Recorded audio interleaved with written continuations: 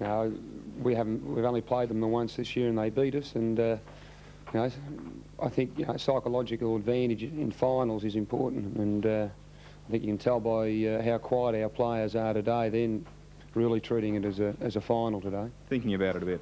They are. Oh yes, yeah. It's a big test for us today. We've come a long way this year on our performances last year, but now this is where everything starts to count. Today's game and every game after that. This is what we've been looking for all year, so we're not going to let it slip.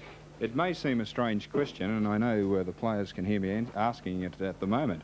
Is Preston suffering from an allergy? Every time you've been televised, you've lost. Allergic to television? Not every. I think we won a couple. Every time the 5 games. I'm sorry, the 5 games you've lost have been on television. I didn't know that. That's correct. I didn't know that, Rob. I keep coming up with these gems, don't I? No, we'll make sure that doesn't happen today. Doesn't worry you. I don't take any notice of whether it's televised or what. No, that certainly wouldn't worry our players. I don't think. No. Right, it mightn't worry you, but are the players aware of the cameras, etc.? Is there more pressure? I haven't asked them. No, I don't. Right. Okay, let's talk about Peter Marshall coming back. It must be a big lift to the club, but then again, he's only played 2 senior games this year, missed 15 through injury. Oh, he's a class player. I think, top players like Peter, they can, he can miss a season and a half and they can come in. The fact is that he's been training with us all along, doing all our sprinting and running and a lot of wind work, so I don't think breathing will let him down today, and he's over the hand injury. He played in the seconds last week and did very well, so I've got no doubts about Peter because he's a top player and he's captain of this side. We didn't hesitate in making him captain, and I know he'll do really well today. You're quite sure he's up to it? Oh, well, he's on it. I think after the game you'll tell he's playing against Swan, who's played very well against us last time, and I think you'll see Peter will beat Swan. Well, Ted Henry's made the point. You've made 4 changes and only one of them was compulsory. Is it a bit late in the year to be making changes, Harold, experimenting? Well, if blokes aren't, if we feel that our side last week, perhaps I think you might have made a point before the game that if I thought our forward line hasn't been functioning for some 7 or 8 weeks, what do? Do you just sit back and let things happen, or do you have a go yourselves? And the selectors have seen fit to do something about our forward line, and I'm not worrying about our back line, but we've got a very good forward line in today. We've got mobility in it. I think we've got marking strength at full forward and centre half forward, and a lot of desperate flankers, and I think it's probably our best forward line we've had all year, but time will tell today. We're playing the top side. So at Port Melbourne. At Port Melbourne, and we felt that these a couple of other players have been down in recent weeks, so it's a good test for us today, our forward line. That's why we've done that. And finally, Harold, any changes? Yeah, there is one change.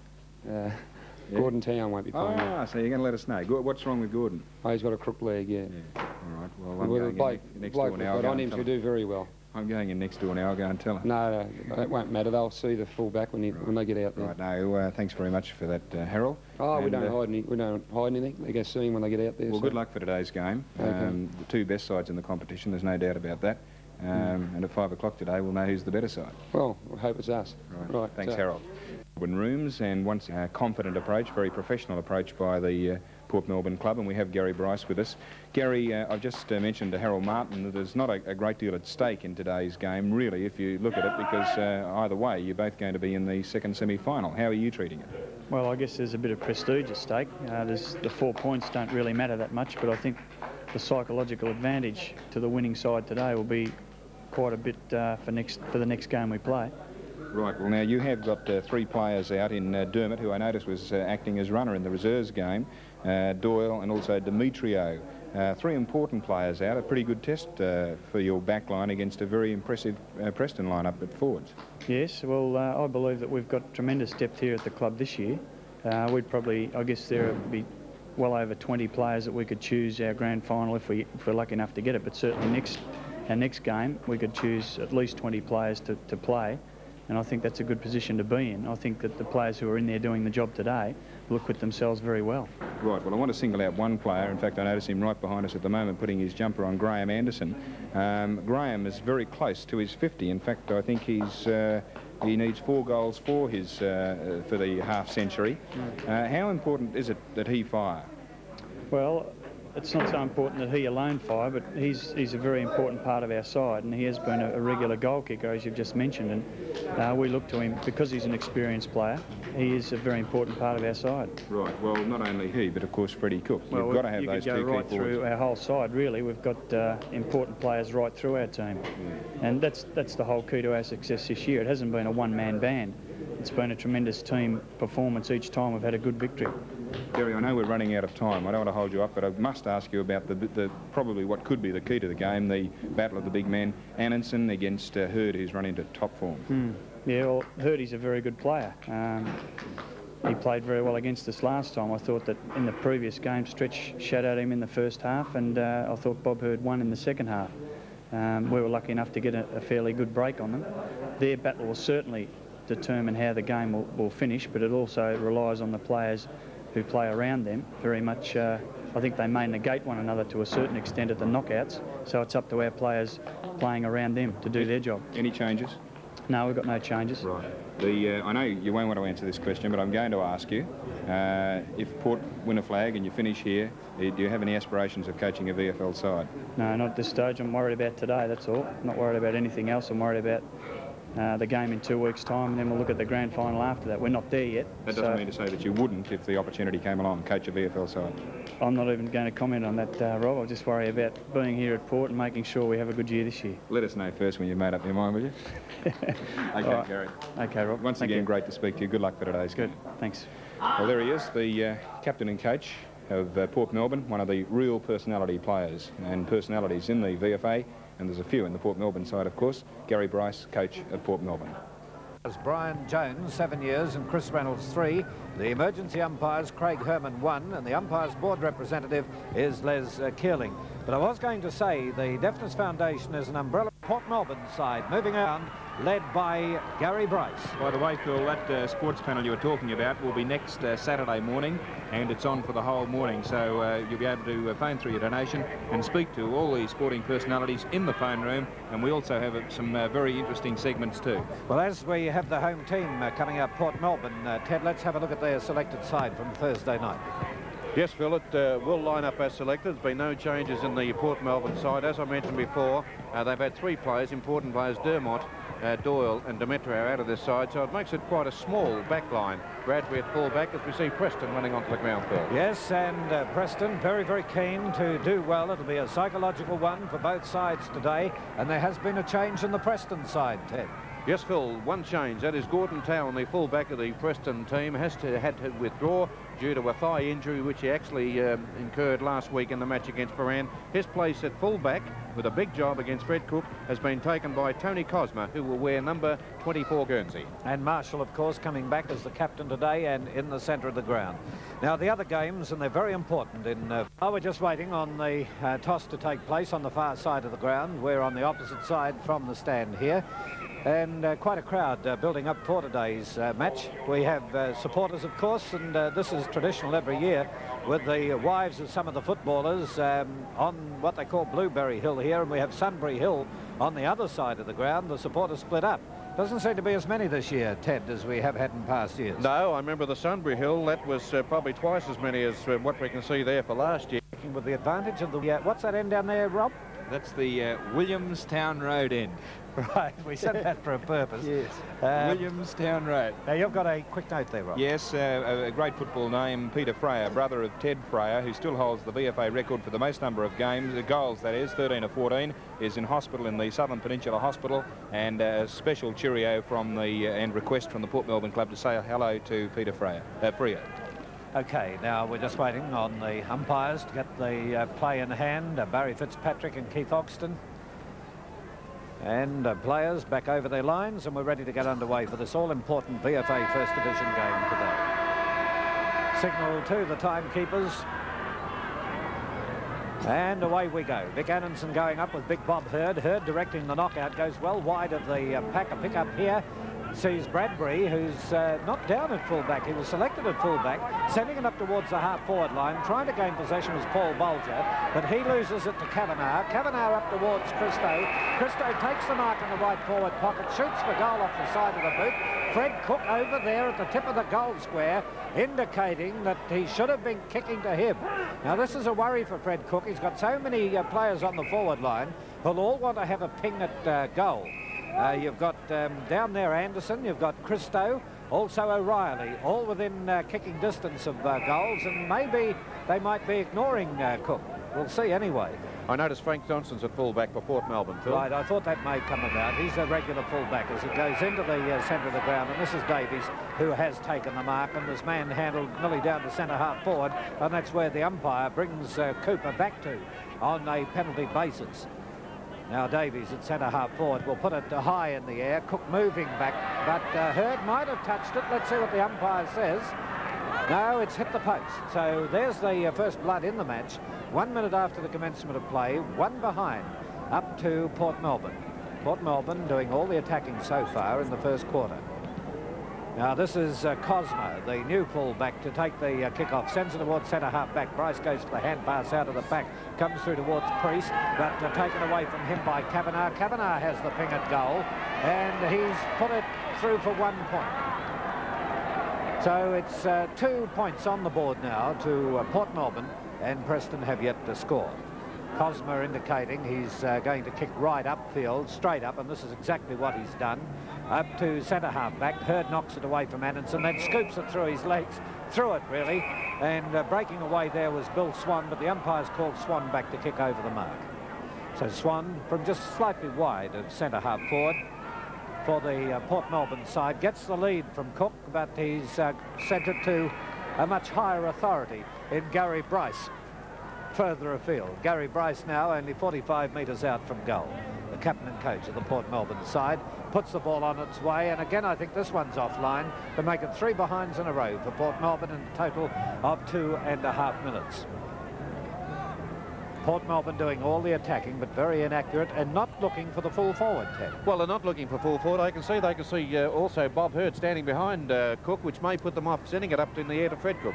Hurd is intent on knocking it away from Anderson all the time as it comes through now towards Bryan. Bryan gets it to Peter Marshall. Marshall, the captain of Preston, first game for a long time, plays it up, and Johnson comes out to take the mark in defence for Port Melbourne. Playing at fullback. Johnson now gets the lead from Kavanagh on the wing on the outer side of the ground. He in turn comes in to take the mark. So Kavanagh goes for a long run and then plays it into open territory in the centre of the ground. Allows O'Reilly to come up, though, to try and trap the ball. He ducked the head as he saw the player coming towards him, which was good play on his part, even though he might have lost his head. He's taken the free kick right at the true centre position. He's gone for the hand pass, really, gets it across to Evans. Oh, it must have been a kick. The umpire crossed between him and my line of sight, and there was a kick going to that way, and Cook this time has come out to take the mark. Well, that shows the dividends of playing to Cook. Well, there's no doubt about that at all. If Bob Hurd is too far behind, obviously Fred Cook would probably outmark any other defender in the Preston team. Well, he'd outpace him in leading too, of course. No doubt about that. Well, Cook lines him up now, only about 12 metres out from goal, and guides it right through the middle, and that's a goal up to Port Melbourne. Easy possessions to 4 in Port Melbourne's favour so far in the game, but here's another possession to Preston, and it will be taken by Marks. Marks now just wide of the centre of the ground. Port Melbourne are 1-3. Preston have yet to score. Preston kicking with the advantage of the win. And there it goes over the centre line, up towards that half-forward line. The umpire blowing the whistle, giving a free kick to Bryan for a trip. And Bryan had to fox his own ball then, as he gets ready to take the kick from the half-forward line, right up towards the centre-forward zone.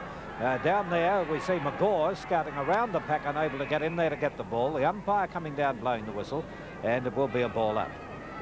Not far out from the Preston goal, about 15 metres. As they set themselves, Anderson getting the knockout from the ruck, sharked away here by the little player White. But it's taken now towards the half-back line for Port Melbourne, over the line and out before the players could get to it. Yeah, I thought that was a big one out on the ground. Well, again, Anderson going up in the ruck. Coming in behind him was McGaw to thwart his opportunity, but Kavanagh Well, the umpire says Kavanagh run over the line with it as he was about to move away. Swung the ball out of play. And it will be a throw-in down there. All right, we're at the 6-minute mark. Bill Jacobs. In the forward pocket for Preston, and Anderson again pushing the ball across the line. Olympic Tyres scoreboard, Port 1-3 and Preston yet to score. And locked in the forward pocket for Preston. At the Williamstown Road end or the left of your screen. Anderson was looking for Bradbury, but it was Kavanagh to come through and move to centre wing. Went quite some distance towards centre half forward. Good punch away by Warren into the centre of the ground of Wilkinson. Wilkinson can't get rid of it.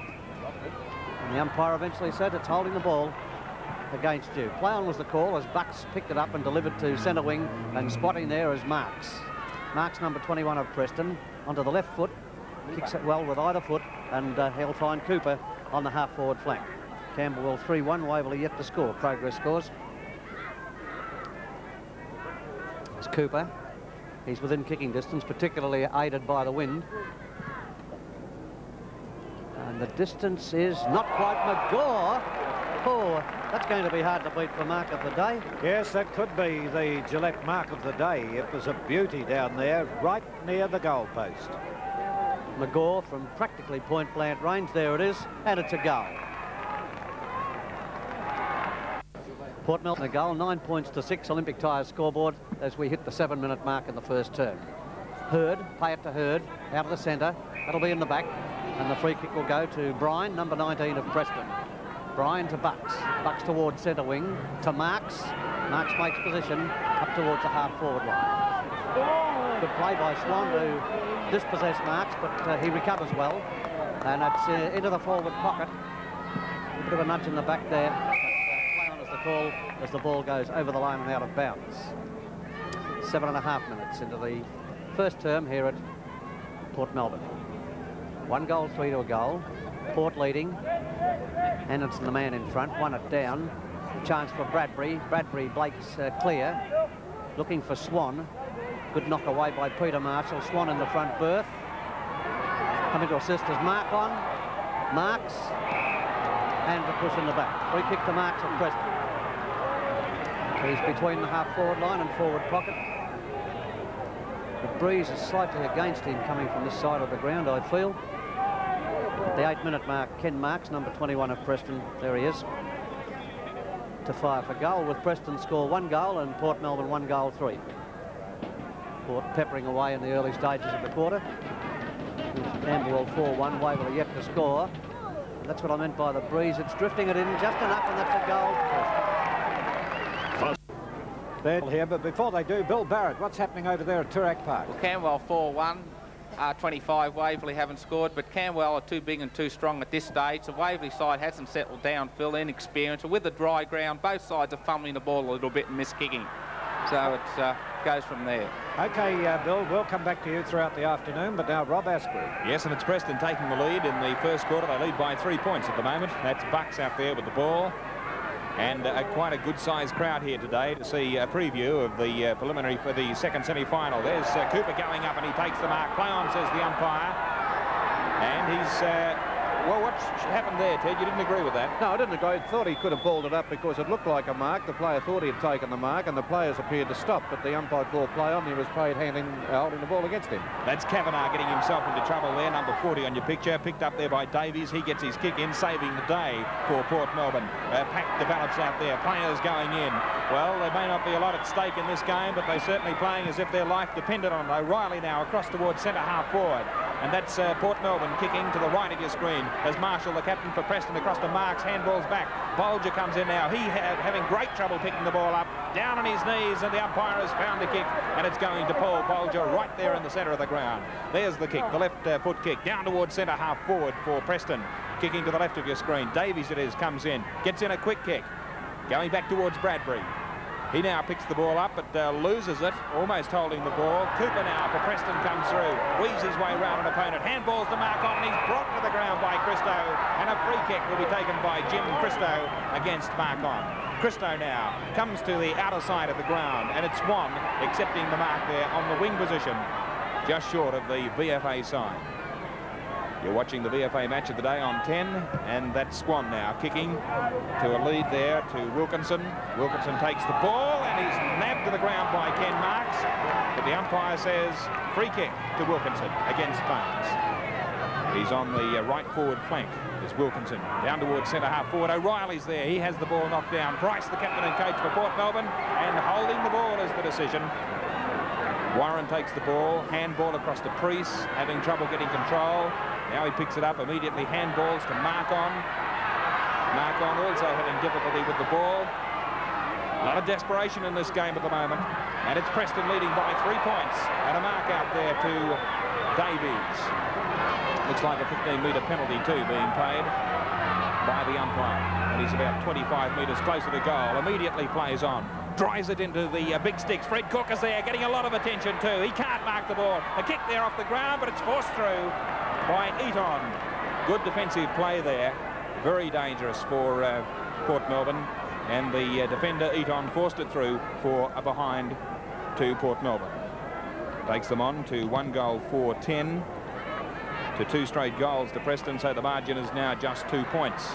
There's the ball back in the centre of the ground, picked up by Markon for Preston, driven forward, but the umpire will pay it down the ground. Apparently Markon was given a thump in the ear,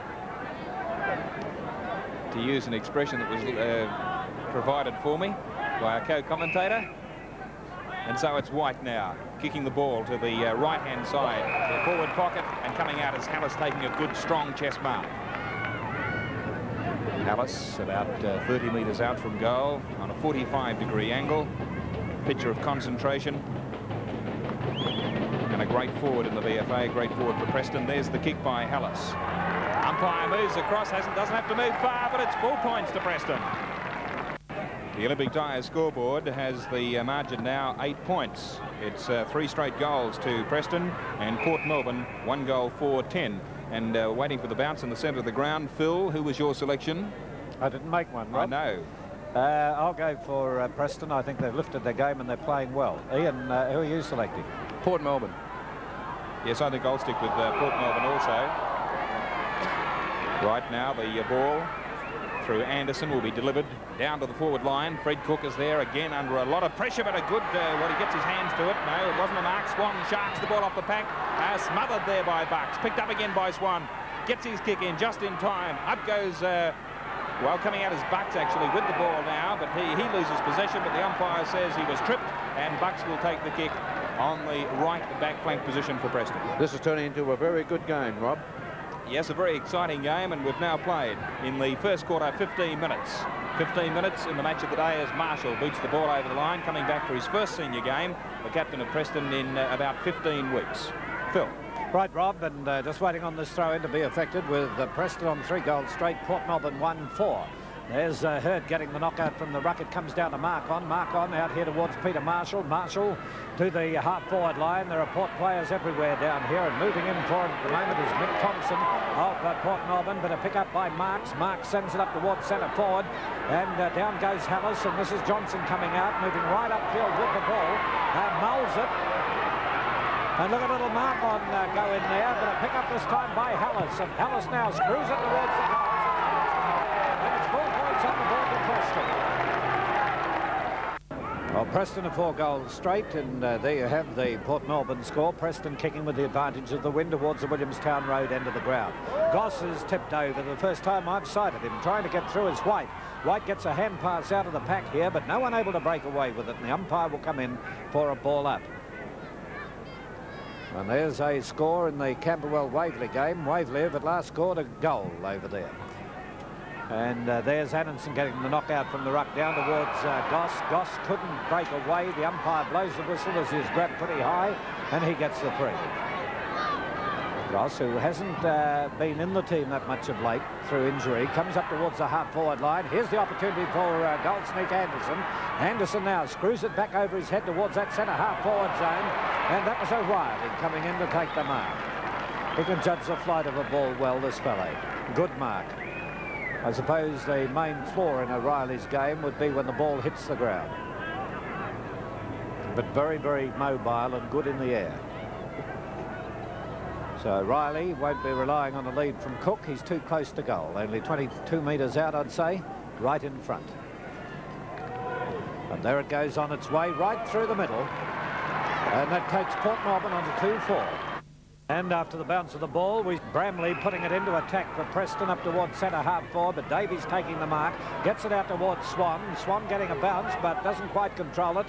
Does now. Hand passes to Evans. Evans can't control the ball. They're fumbling a bit here, Port Melbourne, as it comes back to Swan, up towards the half forward line. Eaton is the player who goes down on it. Dribbled away from him by Warren. Comes through to Marshall. And Marshall in a bit of trouble as he gets the pass out wide. And there's Bramley with a pass to Eaton again. Eaton gets a kick in at last up to Markon on the outer wing, and Markon not wasting any time, grabbed when not in possession. He handballed it away and got it well clear, and then was grabbed and gets the free kick. So Geelong West to 1 point in their game, Peran leading 1-1. Now Markon with his long high kick downfield in towards the left forward pocket. And they're punching it away from Anderson on every occasion. Cooper gets the ball, but it will be taken now by Davies to be put around the wing towards Swan. Swan coming in will have the opportunity to put it now right up towards the half-forward line. Players move out, and there's Warren moving in, punched away from him by the big fella Grant O'Reilly, and it will be thrown back in once again. So on the half-forward line for Port Melbourne, Ruckman set themselves. Hurd going up, gets it away wide. Goss is the player to grab the ball. He's brought down with the ball in possession, but the umpire has decided that he tried to punch it away, and it will be a ball up. This is Ogston doing the bounce. Kavanagh is the player to get it away. Centre of the ground it is at the moment, and Bucks is the player bearing in on it, using quite a bit of pace.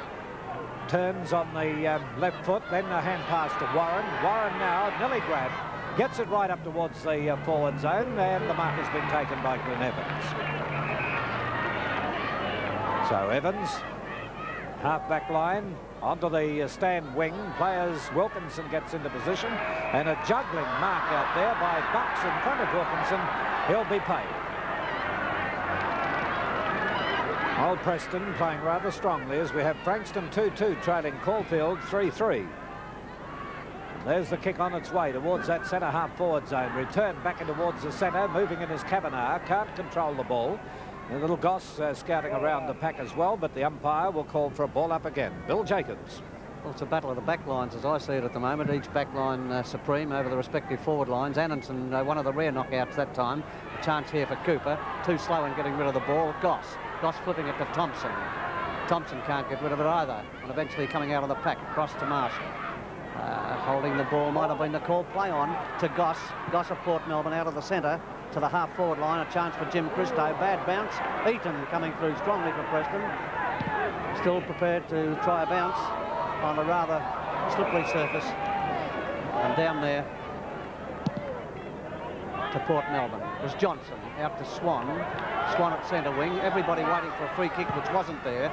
Peter Marshall disposes to the half forward line, and that's a good mark to McGaw. He's second. Camberwell 7 goals 3 to Waverley 1 goal down at Toorak Park, 45 points to 6. Whilst here it is Preston 4 goals and Port Melbourne 2-4 on the Olympic Tyres scoreboard, with Hallis lining them up from 35 to 40 metres out.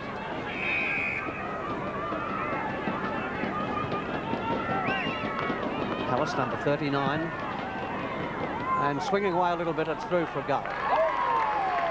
Right, well that takes Preston on to 5 goals straight, and Port Melbourne 2 goals 4, and Bill Barrett, it seems to be a runaway job over the scores. 7-3. Do we have it back here? And Bill Jacobs. Well, it's 5 goals here to Preston and 2 for Port Melbourne. Olympic Tyres scoreboard, with the ball coming out of the centre to the advantage of Port Melbourne. Will be taken by their centre man Swan, who is providing quite a headache for his opponent Peter Marshall, and from Preston's point of view would have to be silenced. Good defensive work there, but it's gone to Markon to centre wing to Preston's half forward line. McGaw thumped away and recovered well. That is McGaw travelling from half forward flank, looking for Hallis, but the kick and pass is well astray, and it's out of bounds on the full for the free kick to be taken by Port Melbourne's Johnson. Johnston to Bradford.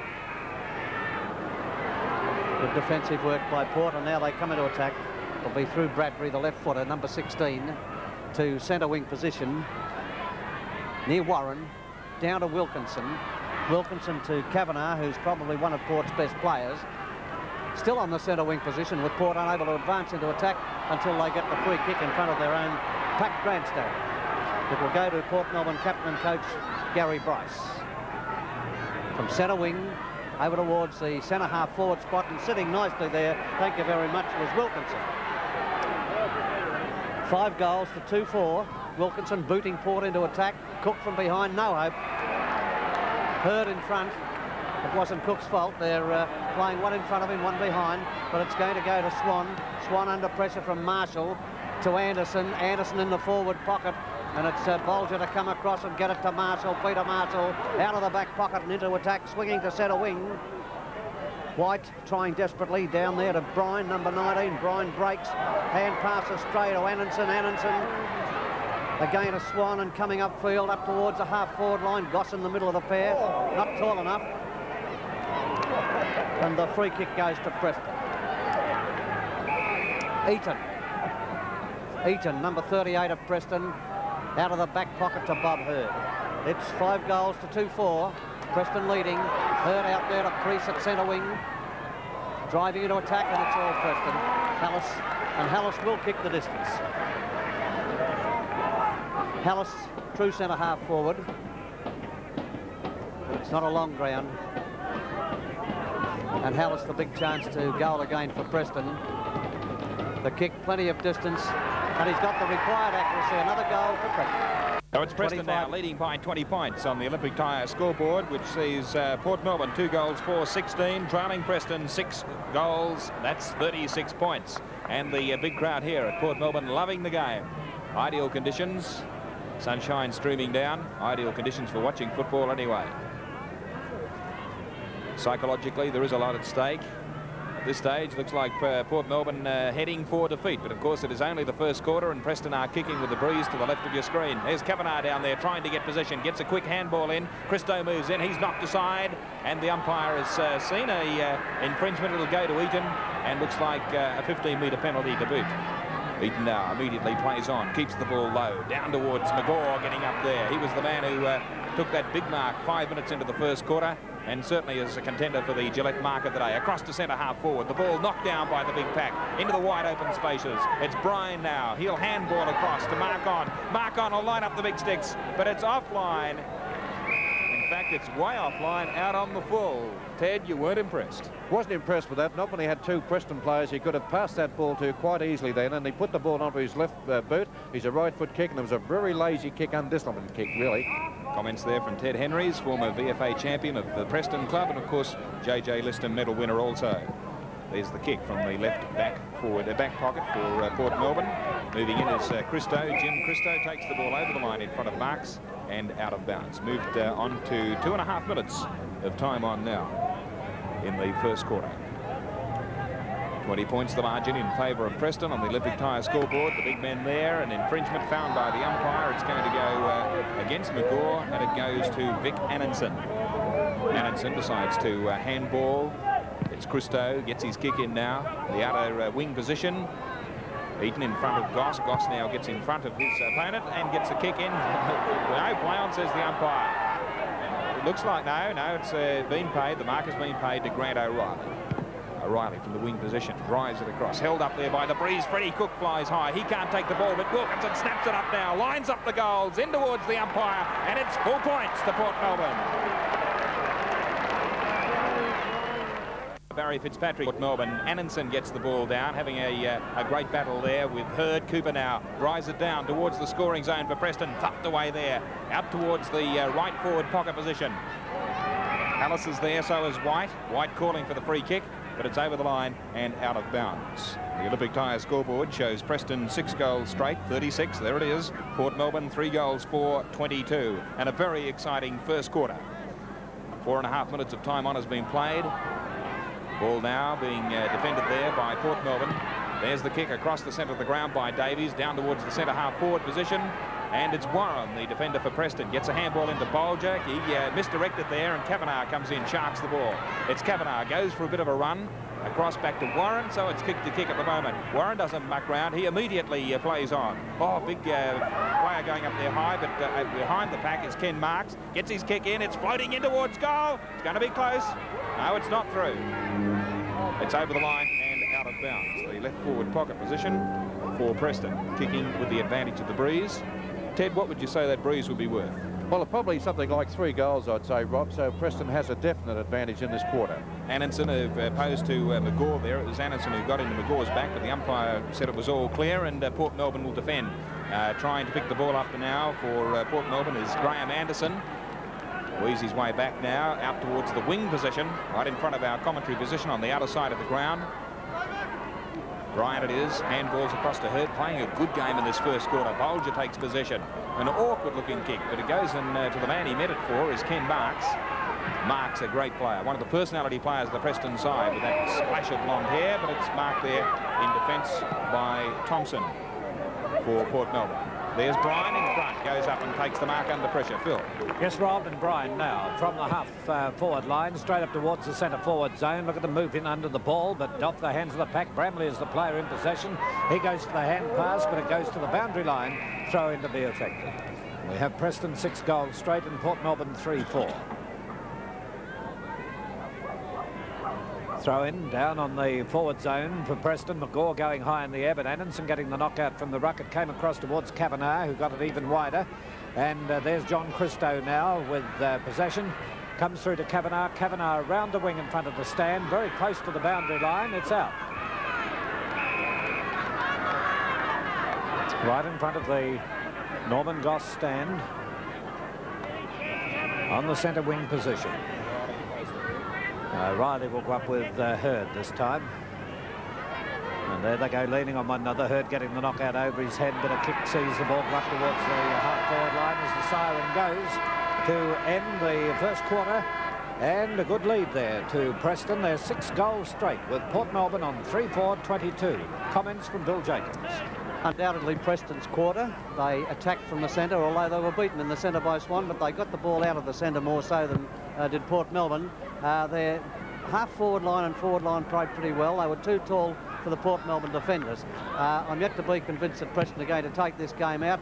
We'll see what happens in the next quarter, but all in all, Preston's quarter, they played well and they kicked accurately. Ted Henrys. Well, I think Preston started off very well, Phil, in a very entertaining first quarter of football. Hurd, no doubt, is on top of Annanson. This is a big key to the game, really, and Preston's smaller men are playing very well also. Marshall is playing well, but I think Swan, his opponent, is playing better than him, and Swan is directing a lot of play up onto the forward line. The defence of Preston is very good, as we saw in that quarter. All in all, a very good game, but no doubt, I agree with Bill, that was Preston's quarter. Good football and straight kicking. Do you think, still think Port can win it, Ted? Well, yes, I'm waiting to see at half-time, Phil. Once Port Melbourne have the use of this win that Preston had in the first quarter, which I said is probably worth something like 3 goals, I think that will tell the story. Righto, and now statistics on the game from Ian. The kick getters, Kavanagh played a great first quarter with 8 kicks, Davies 7 and Swan, the biggest kick getter on the ground, with 11 kicks. Preston kick getters, Marks roving while to Hurd with 7 kicks, Bucks 5, Mark on 6, and Eaton a strong defender with 4 kicks. Goal kickers for Port Melbourne, 1 each to Cook, O'Reilly and Wilkinson, and for Preston, 4 to Hallis, a great first quarter, and 1 each to McGaw and Marks. Marks for the first quarter, 17 to Preston, 19 to Port Melbourne, 3 kicks, 11 to Port Melbourne, and 14 to Preston. Well, the Waverley-Camberwell first semi-final. Well, now the umpire signalling to the timekeepers with money flying around right, left and centre here. Paran 4-2 leading Geelong West 1-3. And on the bounce of the ball, we see Goss getting rid of it down towards the half-forward line. O'Reilly coming out, battling away with Warren. Warren is the player to try and break away, but the umpire blowing the whistle. O'Reilly ran back looking for the free kick, but it'll be Warren to get the free. So Warren of Preston now plays it under the stand. Up they fly for it. McGaw flew very high, failed to take the mark. Little mark on gains possession. Kicks it over the shoulder, but the player going down on the shoulder was Vic Annanson. So Annanson, after taking the mark, looks for Swan in the centre. And who's to take the mark but Swan? Marshall not playing too badly after having played since about the second game of the season. He's missed 15 so far this season. Up goes Cook, and Cook takes 2 bites at it to pull in the mark down the Williamstown Road end of the ground. Cosmo's too short for Fred Cook, Phil. That's obvious. Yes, they need Hurd down there. Or Bolger too. Yes, as they were doing in the first quarter. They'd be better if they put Bolger to full back, who's a much taller player than Cosmo. All right, well, Fred Cook about to fire a shot towards the goals. On its way it goes, and it's through for full points to Port Melbourne. I was reminded through the week about all the various players who worked for Puma after seeing Fred Cook kick that goal. We missed John Henry last week. Of course, Ted said he didn't work there, but we all know that John does. So we'll be looking forward to seeing him sometime in the future, John. You make some outlandish statements at times, Phil. Right, there goes the kick up towards the half-forward line of Preston. A hand pass comes across to McGaw, who's in a bit of trouble. He hand passes back to Mark-on. Can he get out of this? Mark-on desperately goes for the hand pass, and eventually it's Bradbury gaining possession to break away cleanly. Gets the hand pass in, and this will be Swan to get away for Port Melbourne. Good kick by Swan, right up towards O'Reilly, and O'Reilly moving out. Once you see it going towards this player, he can judge the flight of the ball so well that you can almost certainly say he'll take the mark. Fred Cook making, bang, into Cook. O'Reilly will go for the long kick. It'll be well offline. And O'Reilly was a bit winded there. He must have got a nice one in the ribs. Well, I think we saw that too as he came through. And Sandringham going well against Brunswick in their match. Gee, the team to get into the four will be very interesting by these results coming through so far today. And there goes the kick on its way towards the half-back line. Off O'Reilly's hands, goes to Mark-on, who puts it high in the air. They fly for it. No one staying down. Scooped away this time by Kavanagh. Out towards Evans. Evans here to Annanson. Annanson back to Kavanagh. And look at Swan on his own. And Swan has accepted the pass right near the boundary line on the outer wing. Swan with his 14th kick. Down towards Cook. Forced away from him. And again, Preston defending well through Priest. Can they still get it away? Marks misses the hand pass. Annanson spending a lot of time on the ground, but still pretty effective as the umpire comes in, indicates that it will be a ball up. Centre half forward for Port Melbourne. They're doing most of the attacking so far in this quarter, as they did in the early stages of the first quarter. Hand pass out here to Paul Goss, who puts it offline. Very clearly seen there, the goal umpire indicating another behind. So Preston 6 goals. They've failed to score this quarter, and Port Melbourne have scored 1-1. They are now 4-5, 29 to Preston 6 goals straight, 36. And we're just waiting on Cosmo to take the kick-off for Preston from the Williamstown Road end of the ground. He gets it right out towards the wing. Hurd has it punched away. Annanson trying the same tactics on Hurd. Both players are punching the ball away from one another as it's kicked towards Cooper, and a good mark by Cooper. Remember him last week taking a mark parallel to the ground, much in the manner of a soccer goalie. To Marshall. Marshall tried to dribble it away and dribbled it the wrong way for Kavanagh to pick it up. Kavanagh runs a mile, but look down there is Christo. Christo and Eaton both going after the ball. Priest is trying to back up for Preston, number 10 in the background or in the foreground there, but it's gone over the line. I couldn't see anything that amusing. It might have been a yawn, but it's a throw-in. O'Reilly setting himself in the ruck, but Bolger gets the knockout. Eaton is the player to get it away, and the umpire blowing the whistle as he runs back to speak to a player. Then we'll go upfield, and it'll be a free kick to be taken by Wilkinson, is it? No, Bucks. Bucks on the half-back line. Bucks goes for his kick towards the wing. Annanson goes for the big punch away. Look at that for a punch. Gets it nearly back up the half-forward line. Anderson gets it across to Swan. Swan streaking downfield, again offline. And another behind. Up to Port Melbourne. They go to 4-6, 30 with Preston 6 goals straight, a total of 36. How's the match going over at Toorak Park? Bill Barrett. One Bill to another at Bill Jacobs. At the 6.5-minute mark into the second term, Port peppering away at goal, but unable to kick straight at the moment. And a free kick to Port Melbourne, near enough to the centre of the ground, will be played to Grant O'Reilly. O'Reilly looking for the lead from Cook, and he's getting it too, but intercepting there. It's bad luck for Cook there, but the ball's come out to Marks of Preston. Getting it further afield. That was Cosmo, up towards the centre of the ground. Cooper going in strongly. Across to Hurd. Hurd playing well for Preston. Looking for White and finding him. No. Play on as the call, and Cooper does it again. Well, he didn't get rid of it. Most people agreed with the decision. Across towards the centre-half back position, centre-half forward, and Mark-on holding the ball, but play on there to Cooper. Cooper to Bryan, down to Annanson. It's rugged. Annanson disciplined football out of defence to Goss, and Goss across to O'Reilly. Has to spoil. Warren striving there and getting a free kick. It's between the centre of the ground and centre wing. Warren getting the lead from Marks. Maybe it'll beat him over the line. He'll take it over the line. It was out. With the boundary umpire standing at the back of him. Still play on as the call. Wilkinson to Goss at centre wing, and Goss gets it away to half forward. O'Reilly the chance. Away from him down towards Kavanagh and Priest. On the half forward line for Port Melbourne, but a free kick is found for Preston out of that back, and there's Bucks coming up with the ball. Scoreboard is 4-6 to Port Melbourne and 6 goals to Preston. At the 7-minute mark into the term, the ball from Bucks coming up to centre wing, down to Marks, who's playing well, whipping it towards centre wing further afield, and Mark-on. Mark-on at centre wing, standing the mark there as John Christo, the defender for Port Melbourne. Mark-on stopping, starting, stammering. The lead here from White, and Wilkinson, number 15, put it across the line. 7.5 minutes into the second term. Tight game. Ball coming back into Annanson.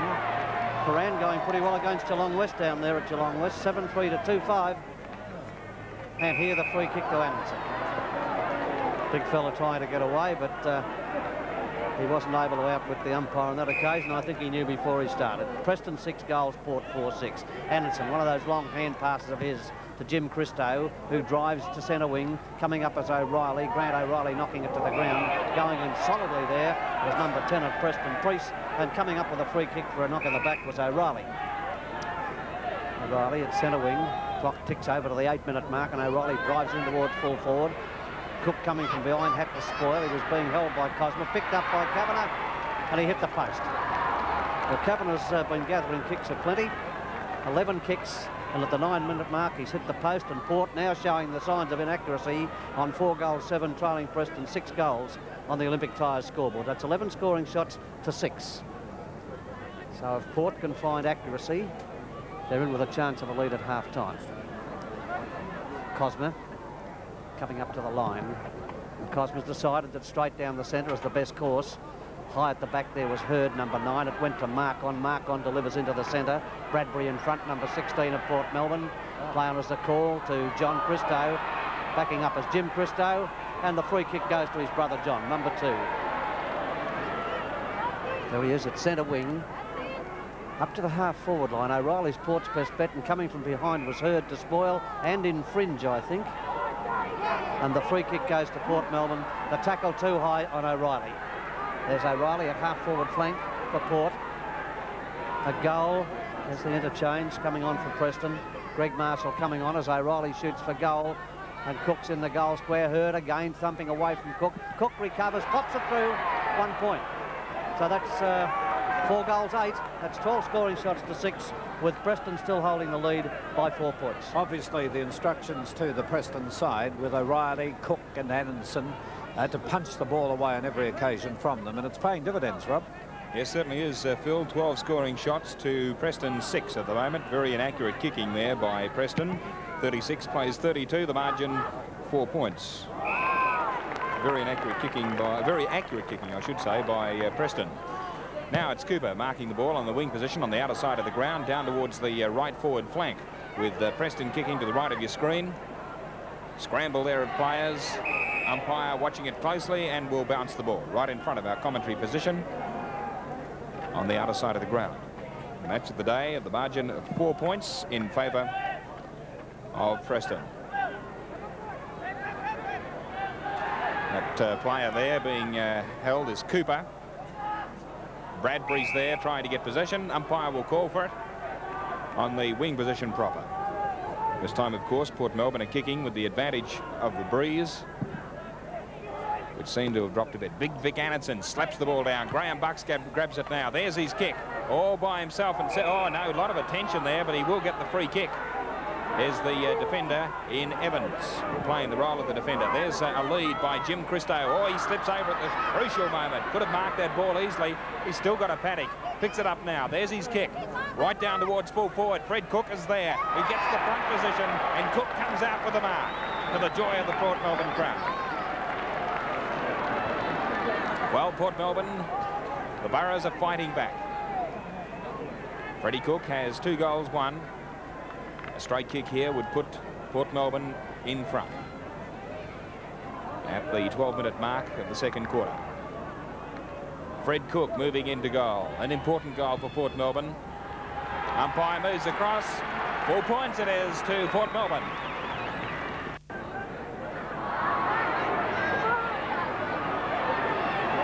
Down towards the forward zone now, and the umpire has found infringement. Looks like it's going to Ken Marks. Ted, you saw it. What happened?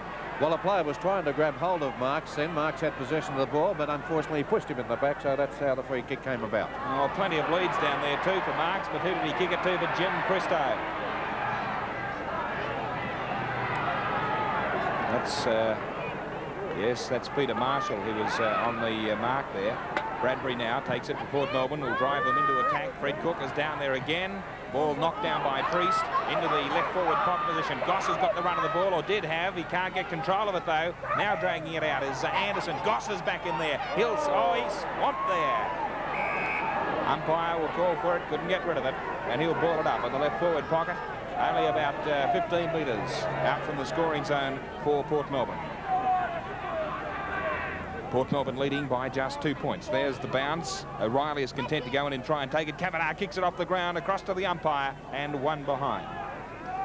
Anderson, it was. 5 goals, 9, 39. Makes the difference 3 points. Preston 6 straight goals. Bolger at fullback elects to kick to the grandstand side of the ground. Knocked down, gives Jim Christo the chance. There's his kick. Screws it back in towards Fred Cook, setting himself, and he's got the mark. Second grab. Good, strong mark there by Fred Cook. Beautiful mark. To the applause of our commentators, Ted. Well, Bill, you were the one clapping. Well, Bill Jacobs was the one clapping then. It's marvellous what $1 will do. It's amazing how you get dubbed in, too. Yes. Fred Cook now, already kicked 3 goals. Lines up the big sticks. It's another one to Port Melbourne. And we're just waiting on the bounce to take place. Preston 6 straight goals, Port Melbourne 6-9. Can Preston get it away from the centre? They're trying to get it out of the mud patch at the moment. No one able to pick it up cleanly. That was Cooper trying to burrow through the pack. Got it around the neck, obviously, and will receive the free kick. So Cooper now from the centre goes for the long kick, looking for McGaw, who's under the ball, but a bit far under it. Coming up to assist him was Hallis. It's a hand pass to Marks, who's running in towards goal. It's on its way, and what's the score? It's a goal to Preston. Well, Preston have kicked goals and Port Melbourne 6-9. And there's Preston into attack again, up towards the half-forward line. But Evans is thwarting that forward move in coming in and taking that mark at centre-half back. Swan has made position wide of the centre to take the mark. He's not wasting any time either. Players settling in. Grant O'Reilly down there between 2 Preston players. Fails to take the mark. Bolger came into it. He goes over, tripped, or was it kicking in danger? Kicking in danger according to the umpire, and Bolger will get the free kick. He's playing at full back at the moment. Coburg, Dandenong. Coburg only 2 points up on Dandenong, but doesn't look as though they'll make the 4. Camberwell 11-6. Waverley starting to come back. We'll have a comment from Bill Barrett in a few moments with players held up here, and there we have Warren gaining possession. Leighton trying to get rid of the ball. He's got rid of it now. But a mishand pass to mark on. It eventually ends up with Anderson. Anderson with a pass here to Evans, and Evans left foots it. Not a good kick from Evans. Goes towards Swan. That's Eaton who gets it to Marshall. Marshall now with a kick across towards Cooper, and Cooper comes in to take a strong mark in the centre of the ground. He gets his kick in towards centre forward, but leading out is Johnson. Gets a flip in the air to go on with. And while this is happening, let's have a quick report now from Bill Barrett over at Toorak Park. Waverley are coming back into now, and this running the ball over the line and out of bounds in defence for Preston in the right back pocket. Scores are reading here. Preston 7 straight goals and Port Melbourne is 6-9 in a very entertaining game. Preview to the second semi-final is Grant O'Reilly taking the mark on the throw-in. Gets it out though towards Bryan. Bryan now in the direction of Eaton. The short back and sides as he gets it to Bucks. And Bucks now a kick in towards the centre. McGaw goes up, fails to take the mark. They lose the run of the ball. Davies is the player to go in on it. McGaw goes down in front of Davies. Bradbury is up there as well, but Cooper comes into it again. A strong player out here towards Marks, who hasn't a player within 20 metres of him. He's gone for the pass here. Heller slips at the vital moment, couldn't go up to take the mark, and in behind him is Thompson to take it away. Thompson to the wing on the stand side of the ground, and this is Bryant gaining possession now for Preston. He plays it a little mark on. Behind him is Christo, John Christo. He gains possession now to put it back on towards that half-forward line. Bryce is down there, comes into it now, scoops the ball up. The umpire's calling play on. This player, Cosma, is battling away as he gets it towards the half-forward line. Davies taps it down to the ground. And now, Port Melbourne from Bradbury to Annanson, Annanson to Goss. And Goss now from the centre of the ground towards O'Reilly. O'Reilly too far under the ball. And look at Swan move into the ball now. He'll turn, he's in trouble, slips, puts it over the line and out of bounds. He was using a lot of pace then, Swan, Ted.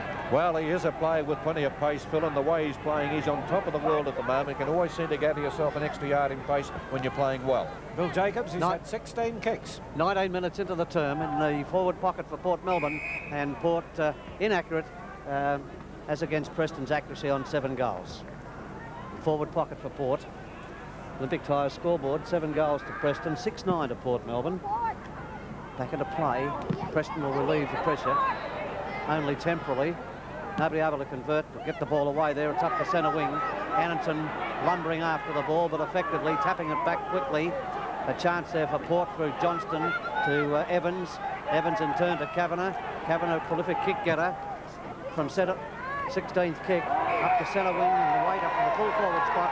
And there's a free kick against Port. Going further upfield to Eaton. Eaton still trying to get control of the ball and can't. Jim Christo out in the direction of Bryce, who's got to lift. Hand pass will find Goss, and Goss, a beautiful pass to O'Reilly, but just a bit too much for the big fella to accept it, and it's going to be cleared by Eaton. Eaton to centre wing with Port coming up towards there, towards Johnston, and the mark paid to Greg Marshall. 21 minutes into the term. It's pace is pretty quick here at Port Melbourne, up towards the half-forward line, taken away by Bradbury, the Port Melbourne half-back, and from centre wing, delivered up looking for O'Reilly, and it's too full and too far, and it's over the line and out of bounds. Well, the pass from Goss to O'Reilly went like a bullet, and just a little bit too high for O'Reilly to accept it whilst on the move. 21 minutes into the second term, O'Reilly doing the ruck work successfully across towards the full forward spot, but Bolger will come out there, and Bolger gets it to Cosma. Cosma going through the centre of the ground, relieving the pressure, or attempting to, as Bradbury smothering well. Bradbury out of the centre, this time across to Kavanagh again. Kavanagh to Wilkinson.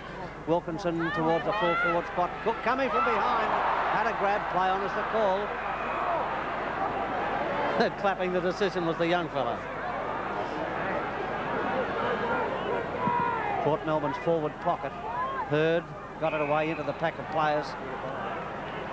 And the free kick will come out of there to Bryan, number 19 of Preston. Bryan taking it from the back pocket up towards the centre wing spot. McGaw's his best bet in front. Knocked away from him. That's McGaw leading in the race for the ball, number 14. And there's a free kick to push in the back. And Port take it. They'll take it across there through Wilkinson. Wilkinson out to O'Reilly, and he plunges forward to take a beauty. Bill, what a dominating player this Grant O'Reilly is. He's the big headache, or one of the big headaches to Preston today. Once they get that ball to centre half forward and put it in the air to him, he'll take a fair percentage of those marks. And then we see Frankston trailing Caulfield there, 19 points. O'Reilly lining them up from the boundary line. There he is, right near the fence. And as Teddy said, a dominating player. Spearing it towards goal. It's just a little bit offline, and it's Cook's mark, perhaps. 1 point the signal from the goal.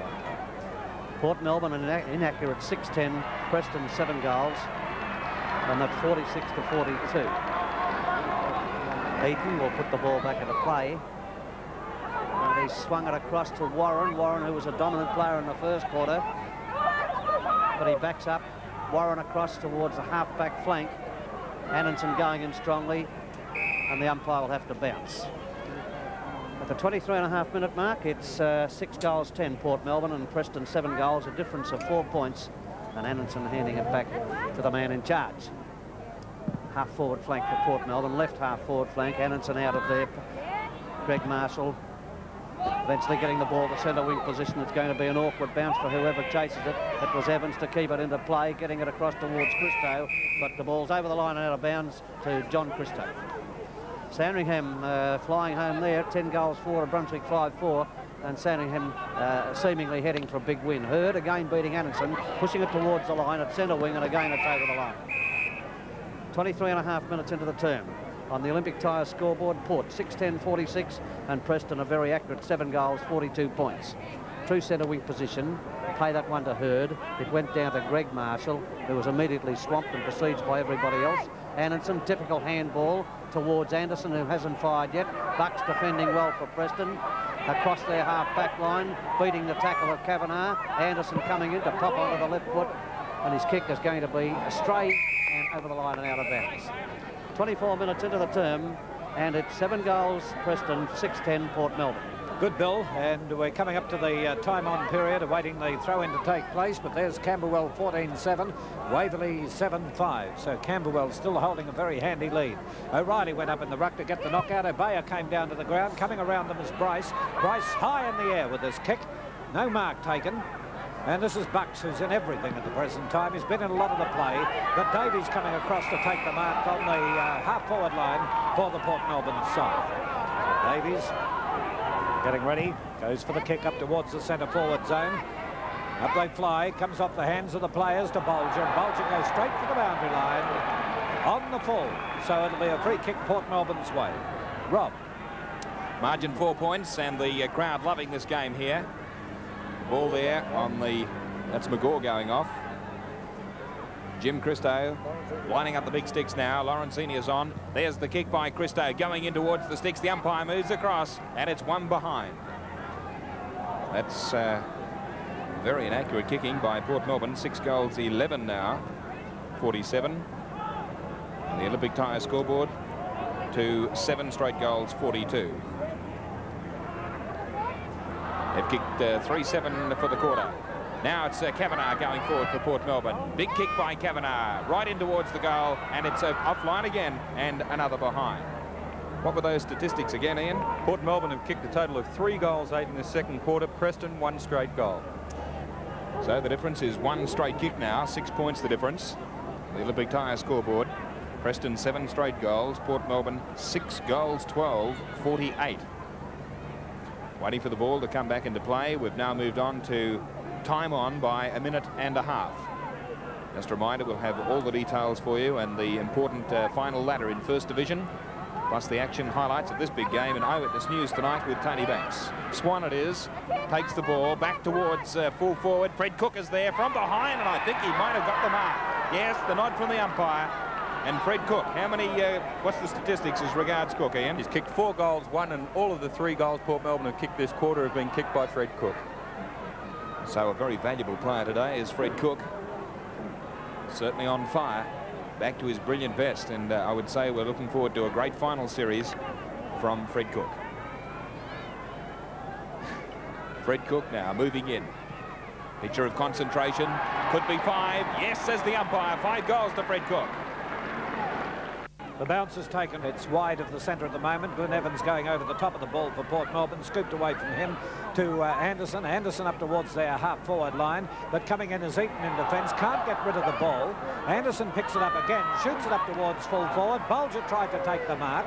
Backed into the pack rather solidly there. Goss is the player with it on the ground, but the umpire will come in for a ball up. 28.5 minutes into the second term. Port Melbourne leading by 2 goals at the moment. Going wide of the pack, Warren. Getting rid of it now with a hand pass to Marks. Marks using that extra yard. Shoots it up towards the wing. And Marshall, Greg Marshall, is the player to go up, but it's come off his hands and out. And a good game so far. Both sides putting everything into it. Lorenzini and Anderson shoulder to shoulder, and Anderson a bit too experienced for Lorenzini, gets the free kick.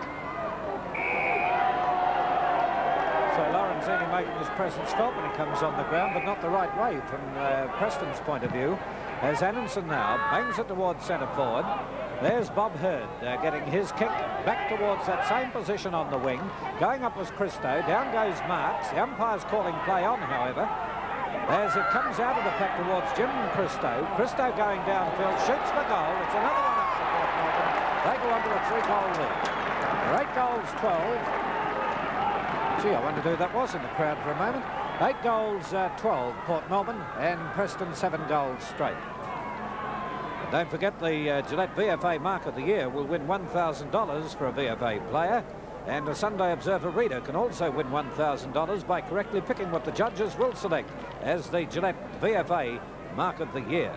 Next Sunday on Channel 10, we'll show you the 6 Marks of the Year finalists during the first semi-final of the VFA Final Series. The 6 leading marks will be repeated the following Sunday during the televised second semi-final. And there's a kick now going up towards Fred Cook again at full forward. He can't take the ball. Player being held down there is Cosmo. And Cosmo using a bit of dash now, shoots it around the wing on the outer side of the ground, marks in open territory, is able to take one bounce, then a hand pass across to his teammate in Warren. Warren coming down from the half-forward flank, gets the lead from Hallis up at full forward, punched away from him, but he gets it around the neck at the same time. And Hallis, I thought Hallis backed into that free, Ted. Well, he may have backed in, but the note about the player, the opponent had the hand right on the back there of Hallis, so there was it was quite a clear-cut free kick, Phil. He's kicked 4 goals so far in the total of 7 straight kicked by Preston. Preston has stayed in the game by their accuracy, and there's the 8th goal up to Preston. It takes them to 8 goals straight, and Port Melbourne 8 goals 12. The inaccuracy of Port Melbourne has been something that's stopped them from getting a pretty good lead here, Bill Jacobs. Well, Ian Gibbs will give us the statistics, number of possessions and kicks and marks, etc. shortly. But the score of 8 goals, 12 to 8 goals is sufficient indication of the superiority of Port Melbourne, with the exception of the fact that they haven't been able to compete with the accuracy of Preston, which has kept that team in the game. Port Melbourne can thank themselves, or can thank their inaccuracy for not going into half-time with a comfortable lead. But it has been an attractive game. It did lift in that quarter, and one can only hope that the third quarter will be productive insofar as Preston is concerned for the rest of the game.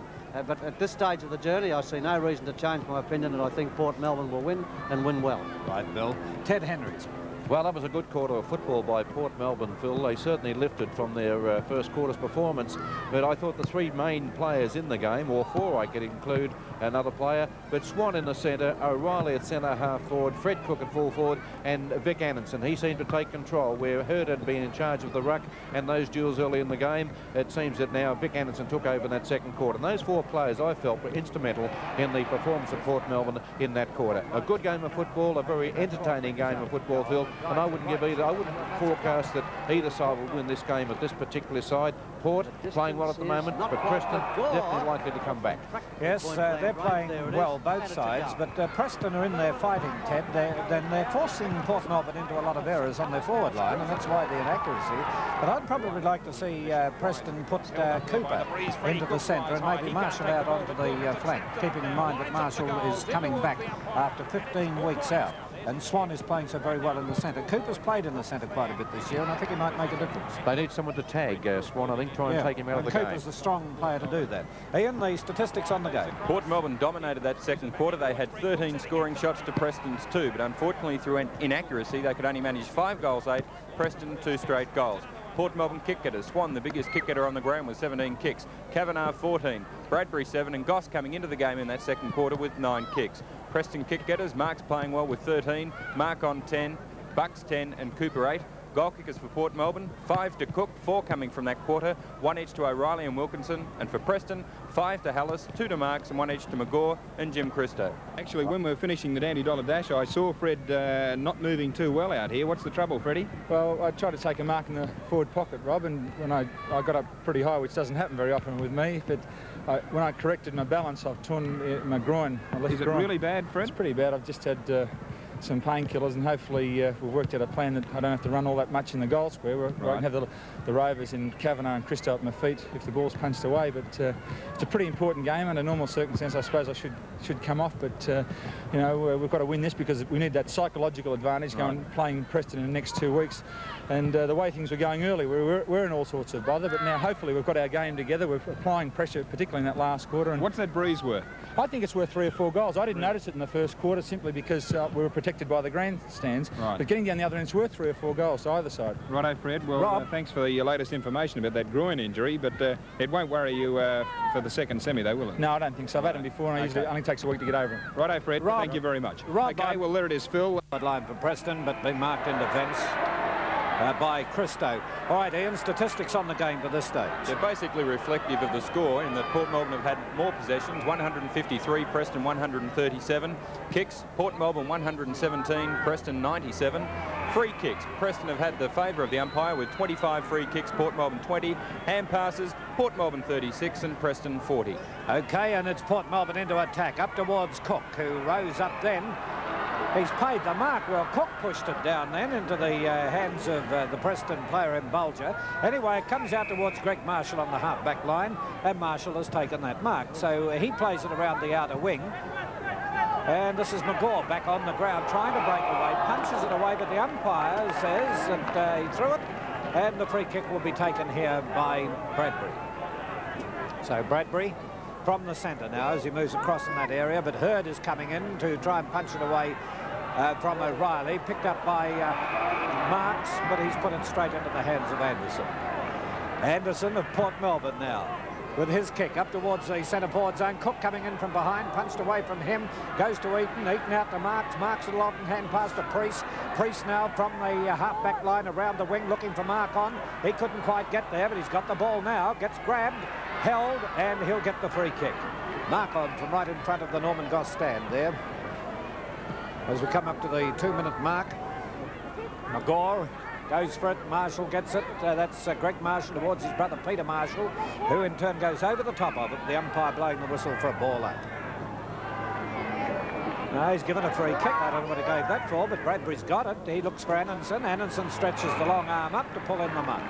Annanson from wide to the centre now with a hand pass in towards Anderson. Anderson coming downfield, goes for that long kick. Cook's in good position to take this one. Goes up, tried to mark it, couldn't do so. Jim Christo dribbles it away. Look at them go over the top of it and they end up a ball up, I'd say. The umpire's calling play on as it goes out towards Christo again. And it does end up a ball up. A little bit of a struggle on the ground there. Reminds a bit of the old West Melbourne days.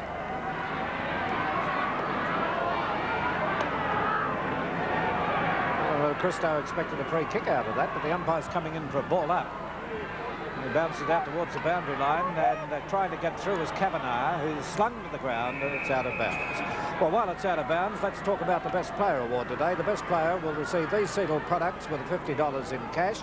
Also, the Puma through here to Goss shoots for goal offline and through for one behind.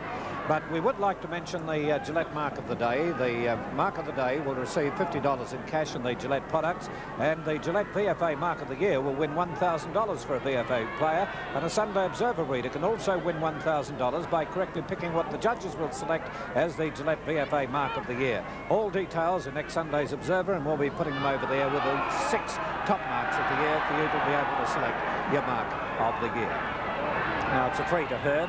Hurd from the half-back line towards centre wing on the stand side of the ground, and it's Priest taking the mark. So Priest now to put it into attack for Preston. Preston need a goal at this stage to keep the real interest in the game, and McGaw is not good on the ground but can take that good mark. Takes a timely one on that occasion. So McGaw now across towards the centre forward zone. No one able to take the mark. Johnson trying to get away with it. And it'll be a free kick to Preston. He's giving it as holding the ball by the look of it. And the free kick will be taken by White. Well, White's well within scoring range, only about 35 metres out from goal. This will be his first shot. They've kicked 8 goals straight. And that accuracy has kept them within scoring range of Port Melbourne. Let's see how accurate he is this time. He's put it on its way and it's through for another goal. So Port Melbourne go on to 9 straight. To see him then. Now that's Preston 54 and Port Melbourne 8-13, 61. Bill Jacobs. Well, Preston struggling and they're going to get it out of the centre again, and this time a free kick will be awarded to Greg Marshall. There he is, number 29. Port 8-13 to Preston 9 goals, a 7-point advantage. McGaw high as usual, and Anderson just strolling away there without any pressure at all. Ambling away might be a better expression, and he's looking for Swan. It's too far for him. Give a chance for Greg Marshall. Swan in hot pursuit.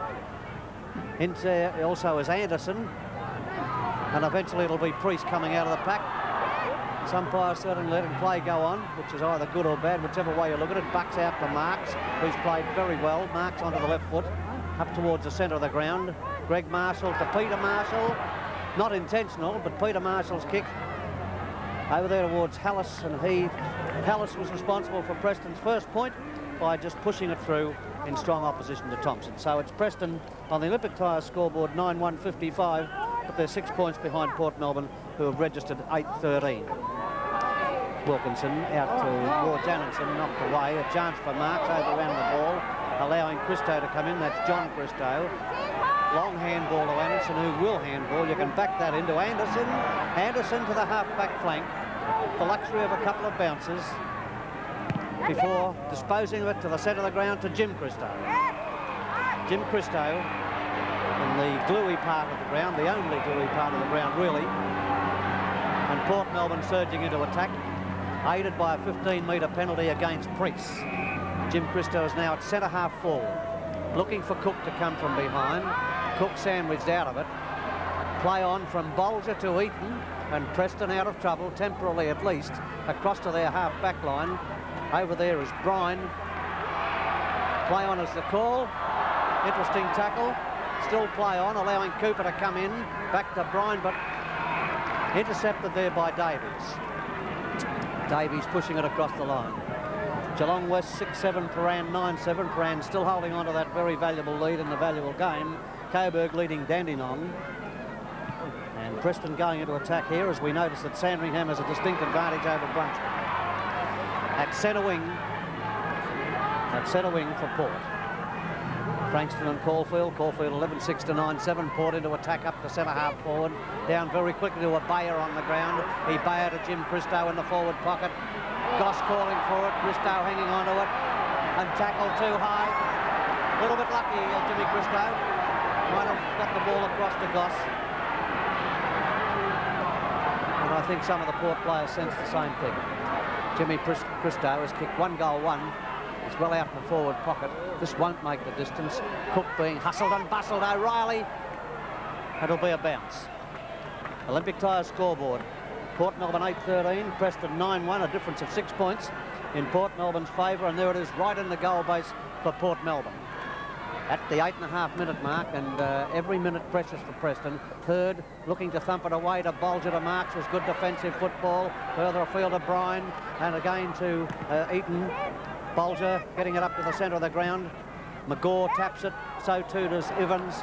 Anderson shepherds well, and this will allow Bradbury to come through. Bradbury to Swan is good football. Swan at half forward, linking it up.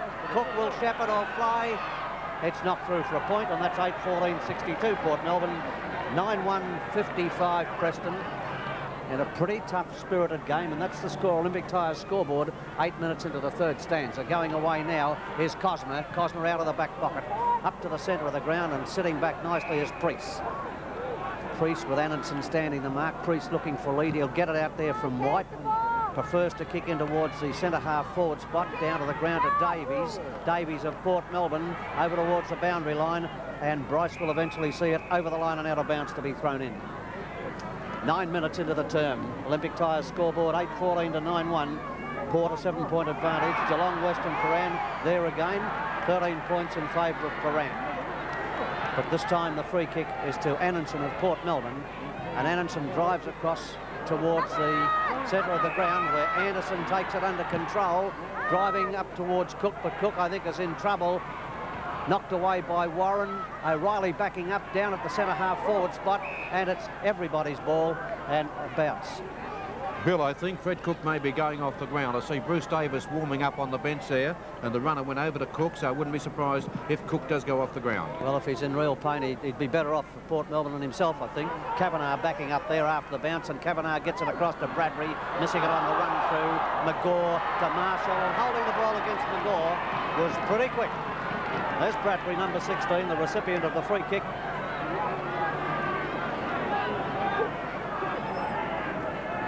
Bradbury driving long. Cook still on the ground at the moment, contesting the mark. Down into the base of the pack, a chance for Ibaya. Ibaya pushes it along. Goss in there too. And the umpire said it's holding the man, and Goss will get the free kick.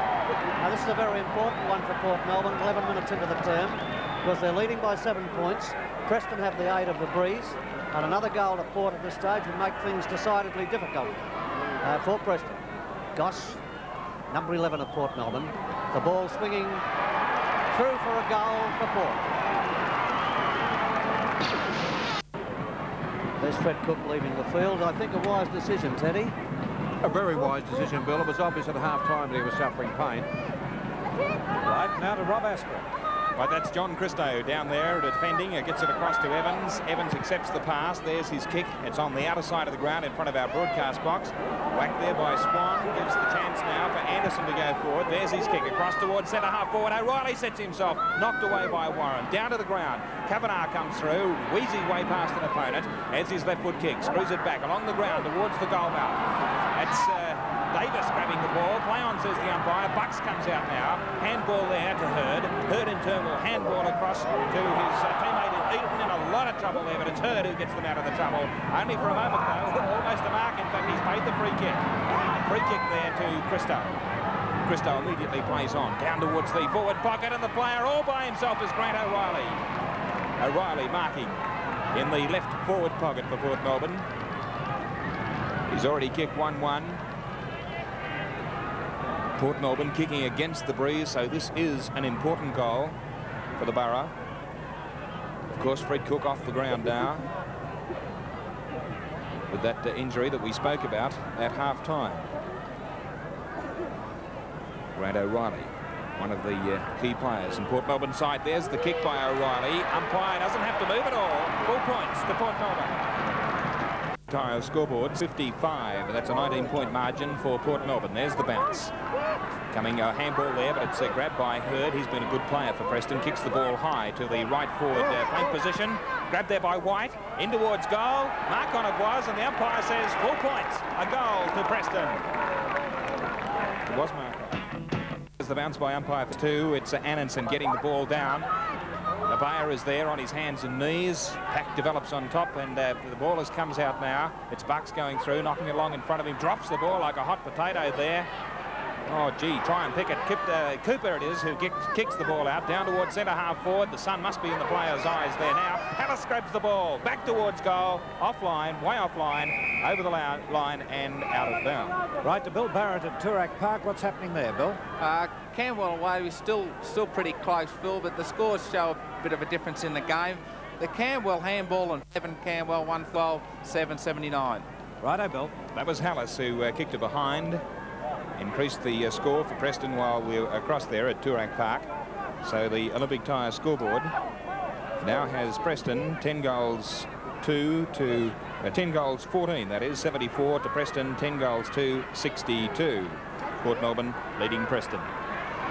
Well, the ball is in front of the parochial grandstand. The Port Melbourne stand out there, the Norman Goss stand, but it's Warren coming through to the dismay of the Port Melbourne fans. A big hoof right down towards the, good mark there in defence to Gary Bryce. He decides to handball. Bradbury it is, but he's met. He can't grab it. Marcon picks the ball up. He won't muck round. There's his kick in towards the full forward position. And who is there? The lone defender, Big Vic Anderson. Well, the sun is in a very difficult position for players at the left of your screen now, looking to the other end of the ground. Drop kick by Anderson. You don't see those too often. Football today. Cooper it is, leading in the race for the ball. He's knocked down, and the umpire said you'll push, take the kick. Brett Cooper, the vice captain, gets a lead further down the ground, but decides to ignore that. Kicks the ball right down into the teeth of goal. Big Vic Anderson is there defending. Bryce also. McClure is leading for Preston. And it looks like The ball has been penalised. It'll be taken by Gary Bryce. Short pass by Gary Bryce into Annanson. And Little Marshall, one of the smallest men on the ground, tries to get up and knock it away from Vic Annanson. As you can see, Annanson guarding his eyes there from the sun. Decides to direct play to the other side of the ground. Davies almost takes the mark. They're under pressure from Cooper, and he won't give up, that's for sure, but gives a free kick away. No, the 15-metre penalty won't apply, which is a bit of a surprise. Davies now kicks the ball down towards the broadcast box side of the ground. Coming through is Cosma. There's his kick to the left forward flank position, but it's Bradbury defending there. OK, Phil, see if you can talk Preston into some goals. Righto, Rob, and it comes up towards Port Melbourne's half-forward line. Moving out here is Davis. Davis tried to get the kick in. It's gone close to the boundary line, but from Kavanagh back to Anderson. Anderson shoots for goal, and he's put it out on the full. So the free kick, probably Cosma. Warren. It'll be. Where do they put Cosma, Ted? Cosma on the. He's actually in the back pocket, resting on the rovers. No, he's not far away from that area, but it's Warren waiting for the ball to be returned. I think they'll call a new one on the ground. Let's check these scores again. We have Port Melbourne 10-14-74, Preston 10-2-62, and Bill Barrett. How's the score at Toorak Park? And Warren now with his kick towards the centre of the ground. Come off the hands of the players here. And through to Bryan. Bryan now gets a hand pass across to Greg Marshall. Greg Marshall to Bucks. Bucks streaking downfield, can steady and then go for the long kick, but it might be just enough offline to go through for the behind. So Preston go to 10-3 is against Port Melbourne's 10-14. Preston kicking behinds now. And this will be Christo to take the kick off. John Christo. He gets it to Bryce. And Bryce only just behind, near the behind post there, as he shoots it towards the centre half-back position. That was a risky shot. Johnson gains possession. There's Anderson and Annanson waiting for it. Punched away, comes down to Abaya. Abaya now tackled, but will get the hand pass in across to Anderson. Now Anderson can run down the field, get the little short pass in to Kavanagh, who accepts it just slightly wide of centre half forward and well within scoring range. A very happy lady there. With Frankston hitting the lead now, 100 is against Caulfield's 86. Kavanagh's kicked 3 behind so far. Goal umpire coming back, and it's a goal on the board to Port Melbourne. The bounce to take place again, and still only 17 points in it. But it's at Port Melbourne, and Port Melbourne is the team leading at the moment. Punch wide. This will allow Swan to run in on the ball with Bradbury. Bradbury gets it off the ground but can't handle it. There's Swan picking it up now, and Swan up towards the half-forward line. It comes through in the direction of Davis. Davis couldn't get it away, or a dribble there. It could have been kicking in danger, but the umpire's called play on. They're going down hard, and the umpire says it's out of bounds for the throw-in. And the Coburg-Dandenong score, 30 points up, is Coburg. We'd like to see that Paran Geelong West score as soon as possible, with also the Sandringham score. Be very interesting to have those. Just out in front of the scoring end for Port Melbourne, about 20 metres out. As we have the ruckman, it's Setford Hurd, marks it on the bounce and then punches it right upfield. But his little men are not doing all that well. It's punched away here by Eaton. Comes through towards Marcon. Marcon now on the hands and knees trying to get out. He gets grabbed and he'll get the free kick. He had to get grabbed. He's so low to the ground. He could have got up and run between all players' legs and got away with it. So Marcon. But he's kicked down towards Annanson, though. It's off Annanson hands. Bradbury is the player to trap the ball. And with those long strides, we'll get it to Jim Christo. Christo with his kick, centre half forward, with O'Reilly going up in the middle of 2 Preston players. Hurd gets the hands out to the crowd because it was touched. There's no doubt about that. And Hurd from centre half back now plays it out towards the wing on the stand side of the ground. They go up. He was looking for Cooper. Cooper's the player in front. He's got a lot of strength, Cooper, but that didn't allow him to get through. He was grabbed but too high, and he'll get the through. Now Cooper can see players downfield on the half-forward line, and it's Priest, by the look of it, to take them up. So Priest on the half-forward line, a long way out from goal. The wind has sprung up again, which will helped the ball get up to the forward zone, but the mark has been taken by Thompson in the last line of defence. Thompson across to Anderson. Anderson, not a player within 15 metres of him, plays it towards Jim Christo, but coming in there to assist is Johnson. Johnson high in the air, looking for Goss. He'll wait for the bounce, and right behind him is Eaton. He has the kick smothered, and this is Bucks getting a lift to go on with, gets grabbed a bit high, says the umpire, and Bucks gets the free kick. He put himself nicely into that position for the free kick, Phil. A lot have done that today, Ted. Goes up towards that centre-half forward position, and it's Bryce judging the flight of the ball so well. He doesn't get a good kick in, it's smothered, and Johnson is winding up to dive on the ball. He's looking for Swan out here on the stand wing. Swan plays it further around for O'Reilly, but it might be out on the full. Yes, it is. And the free kick will be taken by Warren. So Warren across field towards Marks, and Marks short of the centre will get the kick. He plays it high in the air, and who's down here but big Vic Annanson to go up. Can't take the mark, but gets it down to Bradbury. So Bradbury from centre half back. Across here towards Paul Goss. Goss is bumped out of position. There's Kavanagh moving in, but he's being tackled by Cosma. Cosma doing well to get a little shove from Goss to help him over the line with also the ball. Port Melbourne 11-14-80 and Preston 10-3-63. There it's forced down to ground, and moving in is Jim Christo. Christo gets tackled. It's Eaton coming in on the ball, snapped away beautifully by Evans. Evans comes downfield to put it up towards the forward zone. There's Davis reaching high, jumping it, and the umpire's paid it. Good mark by Davis at Port Melbourne. Well, what do you think for a Gillette mark of the day over that one, Ted? Well, that was a pretty good one, but that one at McCaw's in the first quarter was a beauty too, Phil. Yes, it was a ripper. You tend to forget them when they were so far away. So Bill Jacobs. Well, I think Preston has shot. Port have done too well in this quarter into the breeze for Preston to get into the act. And here's Davies kicking another goal for Port Melbourne.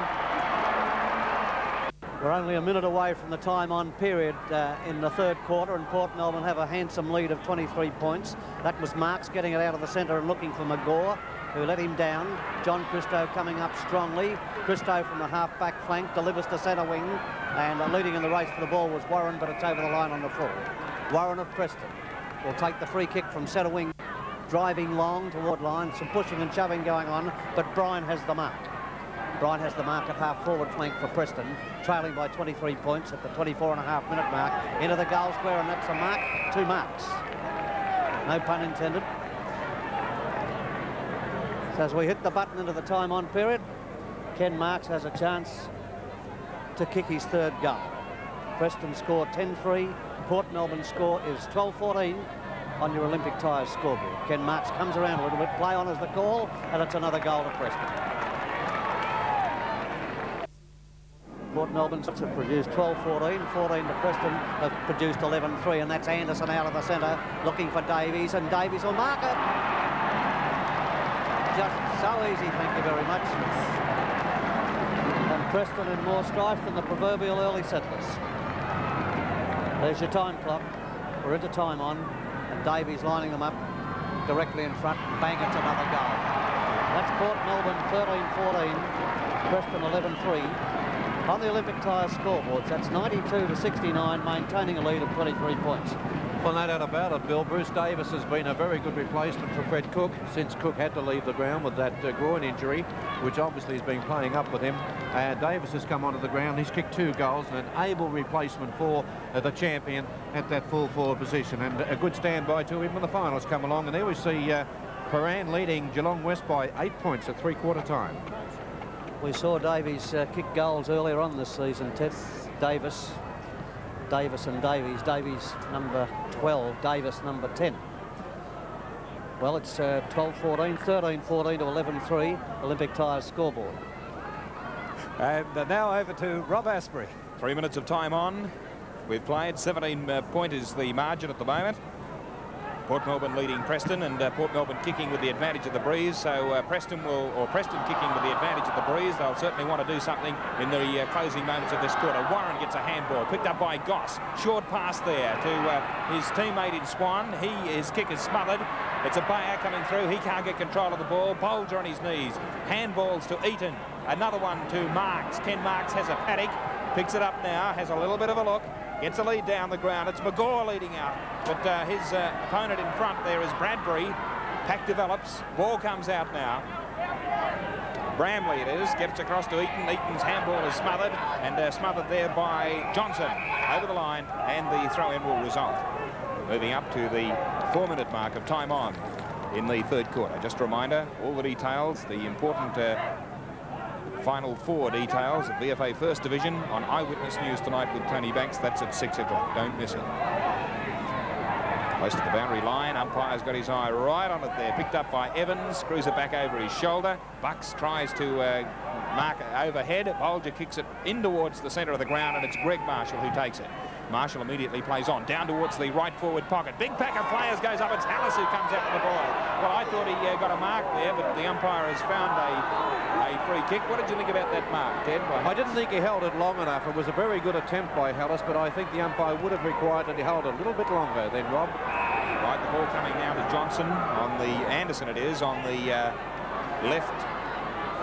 Goss across to Goss, the right half-back flank position. Oh, going up high was O'Reilly. Couldn't take it. Recovers beautifully. Into Davis now. Davis knocks the ball along in front of him, struggling there as he goes through the mud, slips over and grabbed. The ball was held to him according to the umpire, and it'll be bounced in the right forward pocket position for Port Melbourne, kicking to the right of your screen. Nice bounce. Ball knocked down. Abaya has the chance. Runs round his opponent there. Back towards goal, and it's through for a goal to Port Melbourne.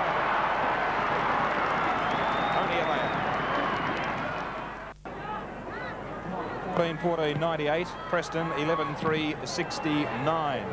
That 99-30, so it's 29 points the difference, Rob. Yeah, well, I wasn't that good at maths, Phil, but I won't argue.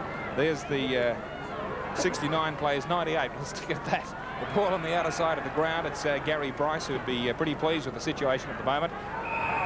Johnston it is, gets his kick. He's coming directing play right across the centre of the ground. Now on the outer side of the ground, Swan kicks the ball high. It's going to be close to the boundary line, bounces over the line and out of bounds. We've played now 5.5 minutes of time on, approaching the three-quarter time break.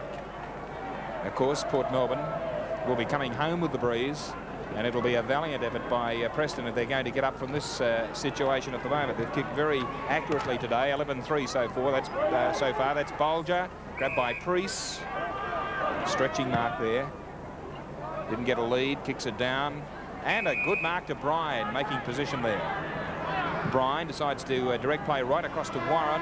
Warren all by himself, but the siren will beat him, and Warren shows his disgust by thumping the ball. So it's three-quarter time, and the Olympic Tire scoreboard has Port Melbourne 14-14-98 to Preston 11-3-69. Good quarter then for Port Melbourne. Bill Jacobs. Great quarter for Port Melbourne. They proved their superiority in all departments of the game, and they attacked for most of the quarter into the face of a breeze. And as far as I'm concerned, Preston have got no chance. But there's 30 minutes of time to prove me wrong. But Port, a very adept side at using conditions to their own advantage. They kept the ball low for most of the time coming into the breeze, and Preston, I felt, pressed the panic button at about the halfway mark of that quarter. Port outscored them, outthought them, outplayed them, and thoroughly deserved their lead. Ted, what do you think happened to Preston? Well, I felt that Preston were hit by a bit of a bombshell early in that quarter. I felt that Port Melbourne just started to take over all around the ground, Phil. They've been winning well at centre-half forward with Grant O'Reilly. Warren, who's been generally a very good player with the Preston team, he's getting thrashed in that position, plus in many other positions. Port are winning practically all over the field, Phil, and they certainly demonstrated in that third quarter that they deserve to be on top of the ladder. And with Fred Cook going off the ground, of course, Davis is making it pretty lively around the forward line, keeping those backs well occupied. Ian, the statistics on the game. Good quarter from Port Melbourne. In that quarter, they kicked 6 goals to Preston 3-3. Port Melbourne kick getters, Swan with 22 kicks, Anderson 18, Jim Christo 14, Kavanagh 16, and Bradbury, a very strong defender, with 14 kicks. Preston kick getters, Mark's, he'd be their best player with 20 kicks, Mark on 15, Cooper 12, and Bucks, he's been a strong, consistent backman all day with 12 kicks. Goal kickers for Port Melbourne, 5 to Cook, 2 each to O'Reilly and Davis, and for Preston, 5 to Hallis and 3 to Marks. Port Melbourne are 14-14-98, Preston 11-3-69. Interest in the game over there at Toorak Park there, as we have Port leading 14-14 to Preston's 11 goals 3. And we have the Port Melbourne side still being addressed out there by Gary Bryce at the moment. There's a few sailors down here too, by the look of it.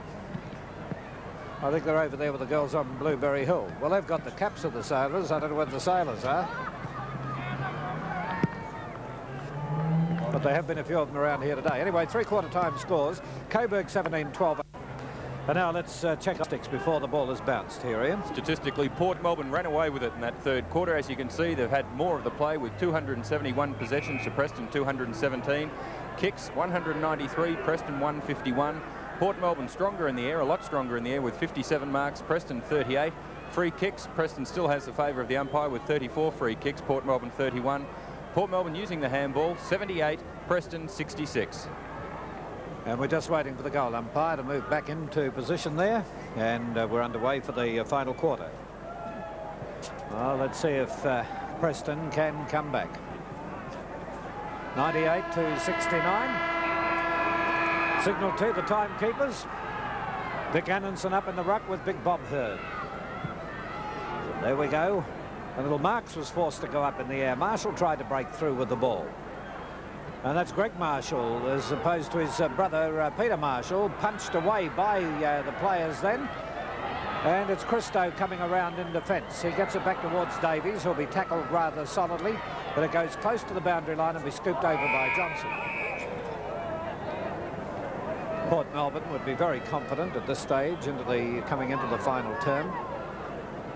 Annanson shouldering Hurd as they both come into it, taken away here by McGaw. McGaw tried to take it away, couldn't do so. Anderson battling against Marks, taps it on here towards Swan.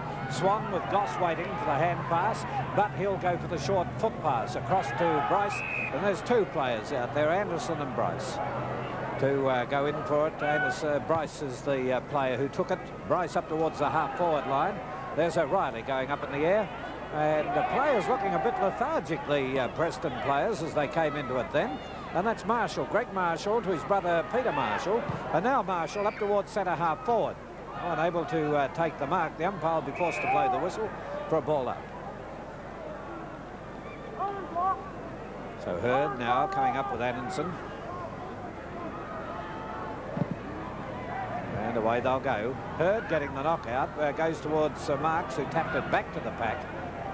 And thrown out really by Anderson then to Bradbury. Bradbury goes downfield, didn't get a good bounce, but then with a long kick. And this is a chance for O'Reilly, but no, it's a mark taken by Priest in defence for Preston.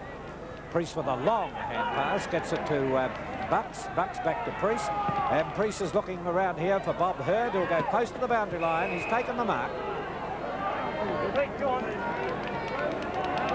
So it'll be Bob Hurd. And Preston having a tough job in trying to get it up on their forward line. Marks now with the ball. Will get the short foot pass across towards Bryan, who goes up in the air to take the mark. Had the arm held, and he's actually been awarded the free kick. He's very quick now to get it up to his teammate in Hallis. Hallis comes in to take the mark 20 metres out from goal, directly in front of the 2.5 minute mark into the final quarter. They're well down. 98 plays 69 in Port Melbourne's favour. He's got the chance to make it 75. He's kicked 5 goals so far, Hallis. So he's been pretty accurate. And the ball swings back with the breeze, and it's gone through for goal to Preston.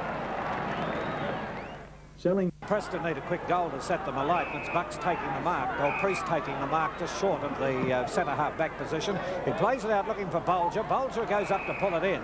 He's attended there by Swan, and Swan getting the ball away to cheers from the Borough supporters towards centre-half forward, and it'll be another Preston mark to Priest. Priest has held up 2 forward thrusts, gets it out to Bulger again, a repeat of the last performance, but comes through to Eaton. Eaton coming downfield. Will play it here towards Cooper, who couldn't come in to take the mark. This is Davies moving in now. And Davies coming around the half-back line. Will get it up to his teammate in Kavanagh. Kavanagh couldn't mark it, but had plenty of time to recover.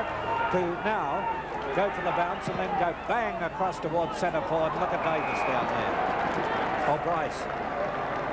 He looked a bit like Davis when he moved into the ball, as a matter of fact, but it's Bryce, Gary Bryce, the captain and coach of Port. What a magnificent pass from Kavanagh, Phil. Yes, Kavanagh sighted it too very quickly, sighted Bryce's move, and there's another goal up to Port Melbourne. 15-14 to 12-3 Port Melbourne. We were just reflecting on that pass of Kavanagh. You wouldn't see better. It travelled about 35 metres, and it wouldn't have been 2 metres height from the ground, I don't think. It's at centre bounce, and Anderson winning in the ruck for most of the day. Gets it to Goss. Goss to the half-forward line. It's a rather peculiar style of Warren's there. Out to Bucks, and Bucks will take it away across the half-back flank. Over towards centre wing, but it's wide and wild and out of bounds. 5 minutes into the last quarter. Camberwell racing away from Waverley now, 138 to 88. That's a 50-point difference. Hurd taking it out of the centre, or out of the bounce to Marks. Is good handball. Marks shoots it across to Bryan at centre wing, and Preston launch themselves into attack and plunging forward and claiming the mark. I think the free kick was played. Might be Hallis out there. It is. It's Hallis on the half-forward line. Standing the mark, Thompson. Hallis swings it up towards the full-forward spot. All high, they're all high, but down to the ground, picked up by Davies, and Davies saw the ball over the line and out of bounds. Camberwell 22-12 to Waverley 13-10, 144 to 88 in the game at Toorak Park. Anderson not only got the head out, he's got the free kick, and the big fellow once again a dominant factor in Port Melbourne's success thus far. Anderson accurate with foot pass across to John Christo, and John Christo from half-back flank to Bradbury, who's been a great player all day at the half-back flank. Driving down to the half-forward line. High was Davies there. And Davis. And Marks takes it away for Preston, looking for Bryan. Spoiled by Evans.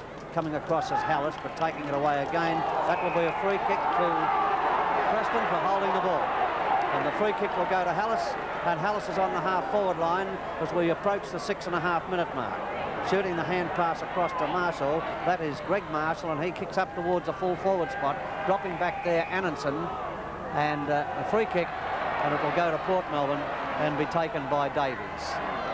Out of the square, across to Anderson, down into the back pocket.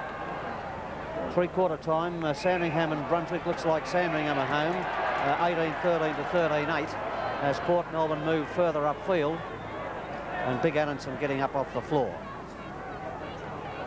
Up towards the centre of the ground, down to Bucks, and Bucks across to Warren.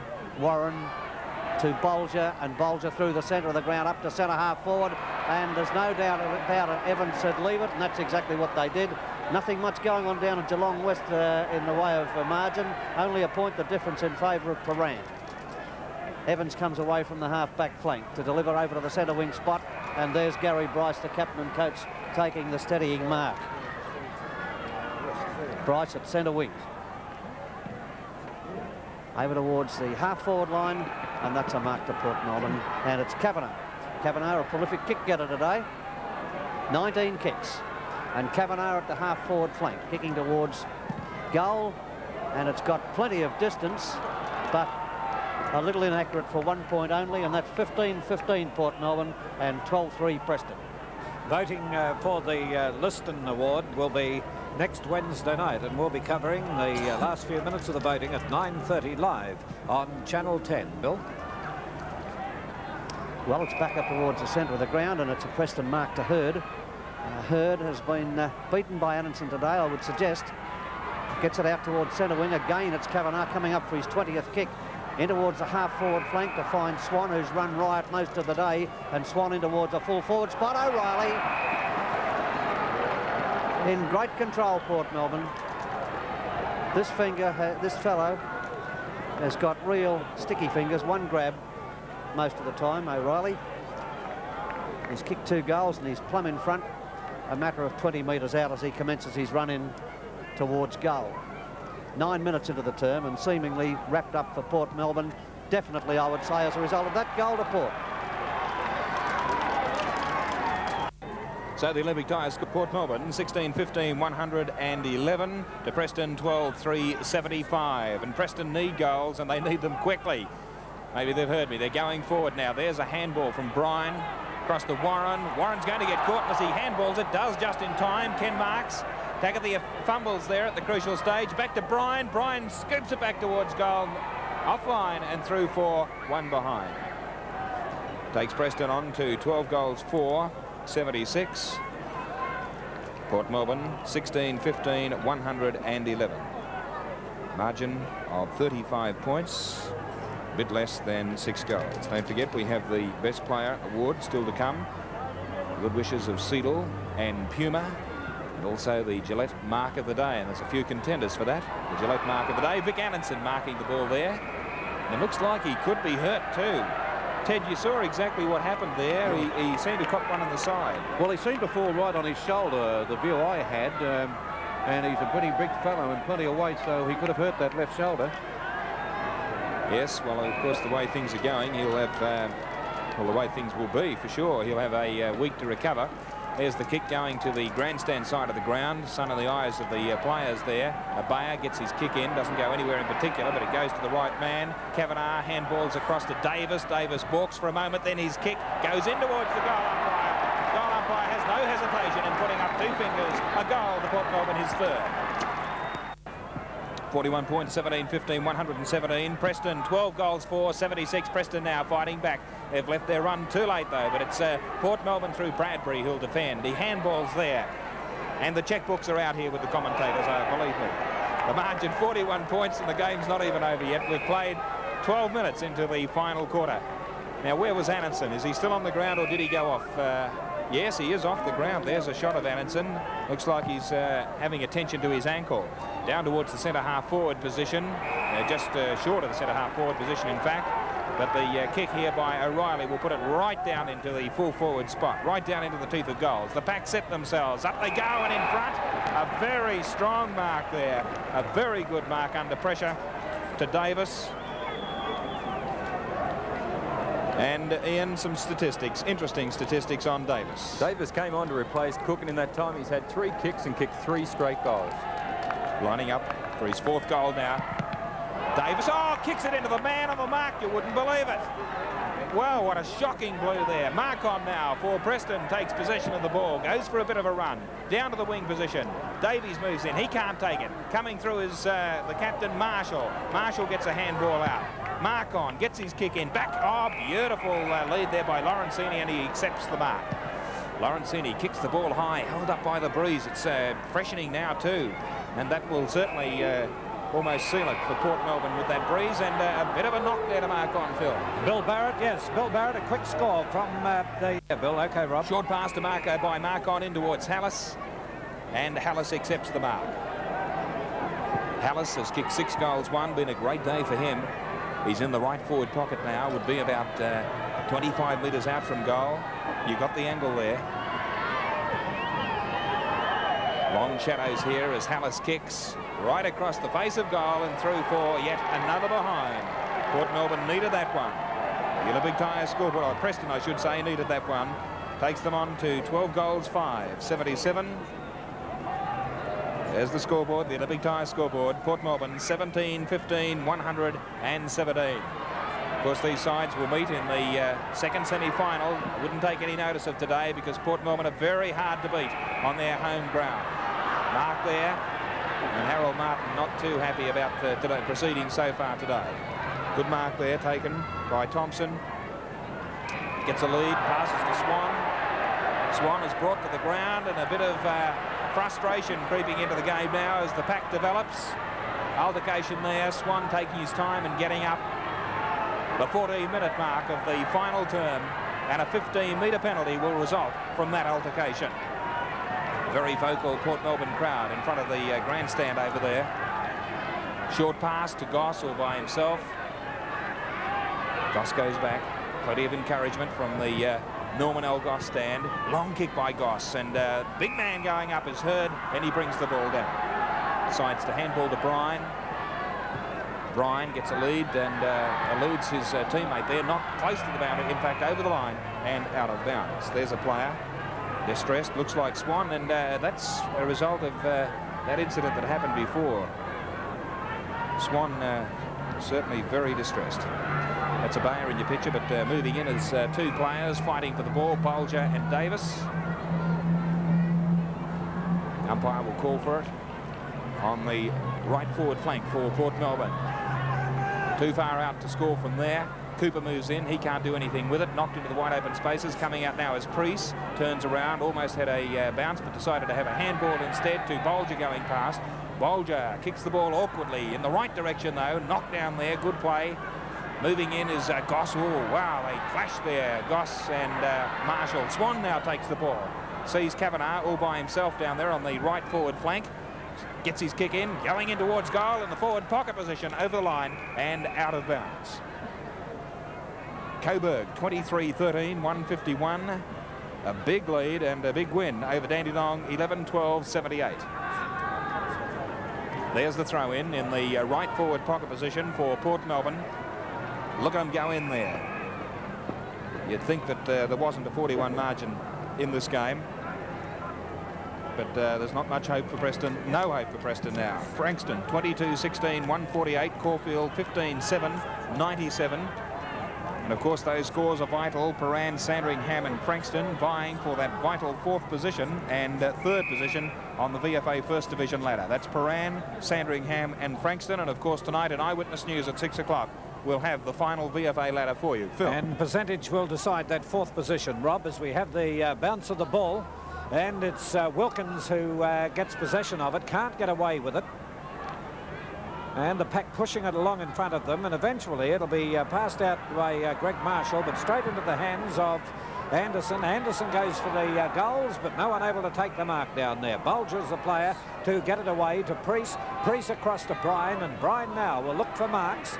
No, he swung the play in towards Big Bob Hurd in the centre, whose game has lifted since Anderson has gone off the ground, although they've had a good battle through the day. It's Glenn Evans who came in to take the mark in defence for Port.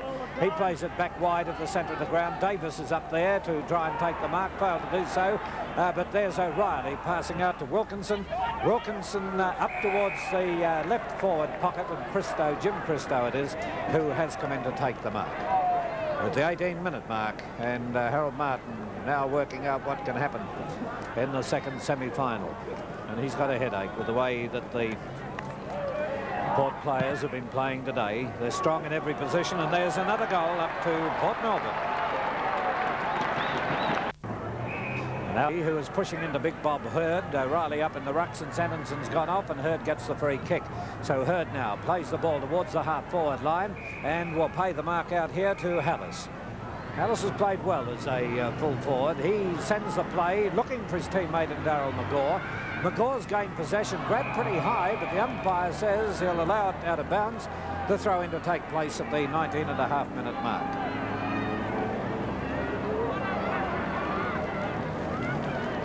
So now Ruckman with Lorenzini trying to come in from behind Anderson, who is going up in the ruck then, and the umpire will be forced to ball it up again. And what have we got with the scores here, Ted? We have Port Melbourne 17-15 leading Preston 12-5. Port Melbourne going away since half-time. A shot for goal then. And that was Peter Marshall putting it through for full points to Preston. And just let's check those scores. Port Melbourne 18-15, 123. Preston 13-5, 83.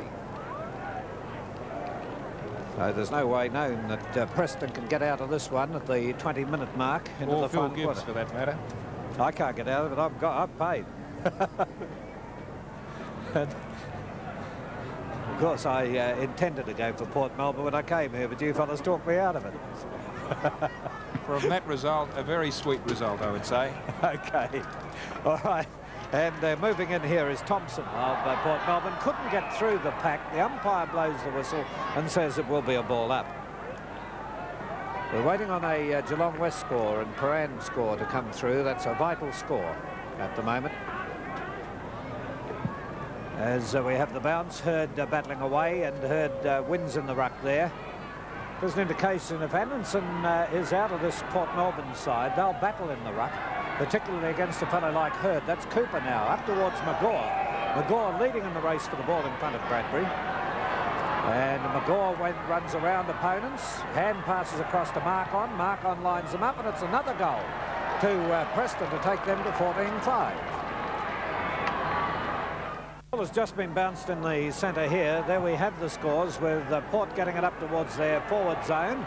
Oh, and the umpire didn't allow the mark there. He didn't hold it long enough. And let's see if Preston can get out of trouble this time. A free kick to Preston. Bill Barrett. What's the score at Toorak? Yeah, John Better was in me. Camberwell looks strong, Bill. Oh, yeah, they've played. They're a side above Waverley. Not in the same competition, it looks like it today. Oh, we'll get to talk about it in the summer at the finish as Preston are into attack now. And it's Bryan who went for a hand pass. He should have taken a kick there. Only 15 metres out from goal, and it's a free Port Melbourne kick. Bryan should have taken the kick. Anyway, it's a free to John Christo down here, and Christo comes out now. Bill? John Christo to the half-back line for Port Melbourne. Cooper carrying a leg injury a little bit, I thought there. Got it across to Greg Marshall, to Marks. Clever evasive football. Over to Eaton. Eaton can't break the tackle, and it's out of bounds. Olympic Tyres scoreboard 18-15 to 14-5. A big win for Port Melbourne at home. And without the services of Fred Cook since just after half-time. O'Reilly being forced to do the ruck work with Anderson off the ground. In fact, Port, when you look around, not a very tall side without Cook and Anderson. But they're a very skillful side in association football. Preston's half-back line, and Hurd wins it. Out there to Bryan, intercepted by Ibea, who chooses to kick off the ground across towards centre half-back for Port Melbourne. And Abaya does it again off the ground, breaking away from the tackle by Lorenzini up towards the centre half forward spot, but Priest stands in the way for Preston. 23 minutes into the final term, and Priest to mark on is effective football. Mark on further afield, looking for Magore in the front berth. Punched away by Bradbury. Hand pass from one Marshall to the other, ending with Greg Marshall, and it's another goal to Preston. 24 minutes have gone in this, the final quarter, and there's the score, 123 to 95. Port leading and going into attack, looking for a lead up from Bryce, the captain, and getting it. Taps it back to Jim Christo, and he dropped it like the proverbial hot potato, and the free kick will go to Preston and be taken by Eaton. Eaton to a lead from Marks. Marks going across towards the half-back line. Didn't get the bounce. It went to Anderson. Anderson dashes towards goal and puts it through for full points for Port Melbourne. Well into control, Port Melbourne, as the time clock moves towards time on. It's only about 35 seconds away. That's Eaton relieving the pressure for Preston and pushing it over the line, and it will be delivered back in by the boundary umpire. Olympic Tyres scoreboard, Port Melbourne a total of 123 points to 95 by Preston, thus representing a 28-point lead to Port Melbourne at this stage as we now move into time on. Out of the pack, and taking it away, Kavanagh to Swan, who waltzes into an open goal and puts it through for what, a point? No, it's a goal. 20 goals, 15, 129 is Port Melbourne's tally, and Preston 15-5, 95. And to Bill Barrett over at Toorak Park on the second division, second semi-final. Yes, 20 goals, 15, 135 is the score to 15-5, 95. And a very impressive win today by Port Melbourne. Perfect bounce back in the centre of the ground. Hurd opposed to O'Reilly. No one can get the advantage there, but coming out with the ball. Geelong West has beaten Paran. Phil, Geelong West, we've just heard, have beaten Paran. And we'll have those scores for you in just a moment. So that makes things very interesting, because those second and third and fourth spots are certainly far from decided. The game we should be looking at now, the Frankston game. There's the Geelong West result, 96 to 84. Ted Henry's on percentages now. We'll give you, if we can, the Frankston final score and also the Sandringham final score. Rob? Yes, that was Marks being dealt with over there. In fact, the umpire has decided to give the kick to Abaya. A short pass by Abaya. Gets a lead. The pack go up. No one can bring the ball down. Players throwing themselves on the ball. Coming out is Warren with it now. Warren goes around, decides to handball. There's the kick now from Priest into Cooper. He'll handball to Bucks. Bucks is content to handball to Marks. A long kick, I think, here would be the thing that they'd be looking for. Ball going forward now, players setting themselves there. Lorenzini is there, but it's Port Melbourne who'll defend, not looking where to go, or not knowing where to go. The ball right in front of our broadcast box and out of bounds. So it's Port Melbourne 20 goals 15 135 to Preston 15-5 95. We've now played 3.5 minutes of time on. There's the throw in. Marshall handballs to Marks. Oh, he runs into a lot of trouble there, across the shoulder, and Ken Marks will take the free kick. Immediately plays on, and he's a contender for the Best Player Award today, which will decide very shortly. McGaw goes up. He can't bring the ball down. Ball comes out now. Markon tries to get his boot to it. He can't do so. Pack develops, picked up by Hallis, screws the ball across the face of goal. Oh no, I was going to say out of bounds, close to the boundary line as Abaya comes in, who'll prevent it from going out of bounds. Stops, has a look, puts it onto the ground. Short pass by Abaya into Evans. Evans stalling for time. Good tactics here. Across to the player in Anderson, close to the boundary line, kicked off the ground. Still in play though out there. Over the line now and out of bounds. Very strong breeze now assisting Port Melbourne, kicking to the left of your screen. The George Hannon and Sons end, actually, that big removal truck down there, and a lot of viewers have phoned up saying, how come that truck is always there? Well, it's to take the money home that Phil Gibbs has lost today. And how come, Rob, are you moving? No, I'm not moving, Phil. But there's a few people who have been moved up here today to see you select the wrong side and lose a bit of money at last. Well, there's Kavanagh into the forward pocket. Kicks it back. Oh, beautiful play there as Swan makes position right in front of goal, and a 15-metre penalty will result. You got to laugh at that one, the way he went down to the ground. He was just touched, Rob. Just touched, like you too, Phil.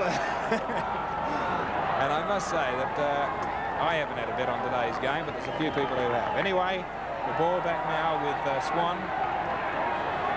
Neither is Ted. No, that's right. There's the kick. Right through the goal. Another major goal to Port Melbourne.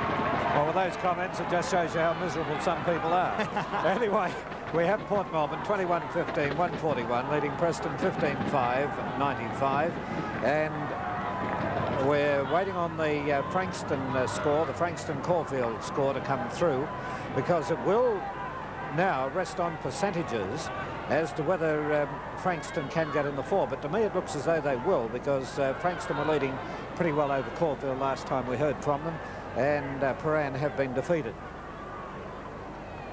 So we'll get those scores as soon as the final siren goes, if we have the time from here.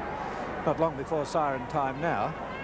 21-15 Port Melbourne to Preston's 15-5, and a demoralising one for Preston as Peter Marshall gets the ball up towards the forward zone. Bradbury came in, attempted to take a mark, couldn't do that, and it's John Christo who moves away with it, kicks it around the boundary line on the stand side of the ground. Warren went up, failed to take it, but Davis out there, passes across to Grant O'Reilly, who now will be forced to stand his ground. He decides to play it across to Swan, who's playing the loose man. He's roaming everywhere from the centre. Swan hasn't had anyone to counteract him, and his 30th kick about to come up. And the Toorak Park match is over with a big win to Camberwell, and we'll be going to, there's the win to Camberwell, have a look at it. We're going to Bill Barrett at the finish of the game here to summarise that and give us his opinion on what he thinks the outcome of the final will be. And Preston now getting the ball back up towards their half-forward line, with Davis coming into it. There goes the siren to conclude the match here with Port Melbourne 21-15, 141, leading Preston 15-5, a total of 95. Now, we'll be back here for summaries on the game after this break, and for our Best Player Award and the Gillette Mark of the Day. Here in the First Division game, we had Port Melbourne defeating the Preston side, and there it is quarter by quarter, and Port Melbourne going away since half-time. Well, we should be able, or we hope to be able, to give you the final four a little later on, but Bill Barrett, a resounding win over there to Camberwell. Yes, Phil, Camberwell run out easy. Bill, how do you see Portning up for the grand final? I'd say Port are red-hot favourites, there's no doubt about that, and their form today only reinforced my opinion that they're a class above any other side in this VFA competition. There's the clue to their success. The big fellow Vic Annanson and Fred Cook, two veterans, who had to leave the field today, but unless, and it's easier said than done, unless something can be done to combat big Vic Annanson, there is no team in the competition that can beat Port Melbourne. Well, looking at Vic Annanson, that's the second time I've seen him up there receiving the the award from the Sunbury barrackers. Ted, you'd see Port Melbourne for a flag at this stage, for sure. Well, there's no doubt, Phil. They're the form side, and the way they displayed themselves today, they're first-class football. They think very well, they team very well, Phil. And as Bill mentioned, they have a dominating player in Vic Anderson. Not only him, of course, Fred Cook, who will be firing, no doubt, in the finals, and Grant O'Reilly at centre forward, and many players, Phil. They're a very good combination. I cannot see anyone beating them. From statistics, Ian, where did Port have their power? They were significantly stronger in the air. They took a total of 79 marks, Port Melbourne, 56 Preston, and also with Anderson's dominance, the smaller players such as Swan were enabled to get into the game. And we've just been informed that Frankston defeated Caulfield, but we haven't got the margin. So at this stage, it looks as though Frankston could get in on percentage because they were only slightly behind. The score's coming up. Here it is. Yes, I'll be in. They'll be in, Frankston, so they make up the 4. Port Melbourne, Preston, and it'll be Sandringham and Frankston now. So next week, Frankston will be playing Sandringham in the first semi-final. And don't forget the Liston voting at 9:30 next Wednesday night on Channel 10. So until Best player? Oh, the Best Player Award we have for the products by Seidel, and also the $50 cash from Seidel and the Puma boots. Ted Henrys. Yes, sir, Phil. Bill Swan, the best man on the ground. He set them on the path, and Bill Swan played very well all day, and he's the best man, no doubt. Gillette mark of the day, Ted.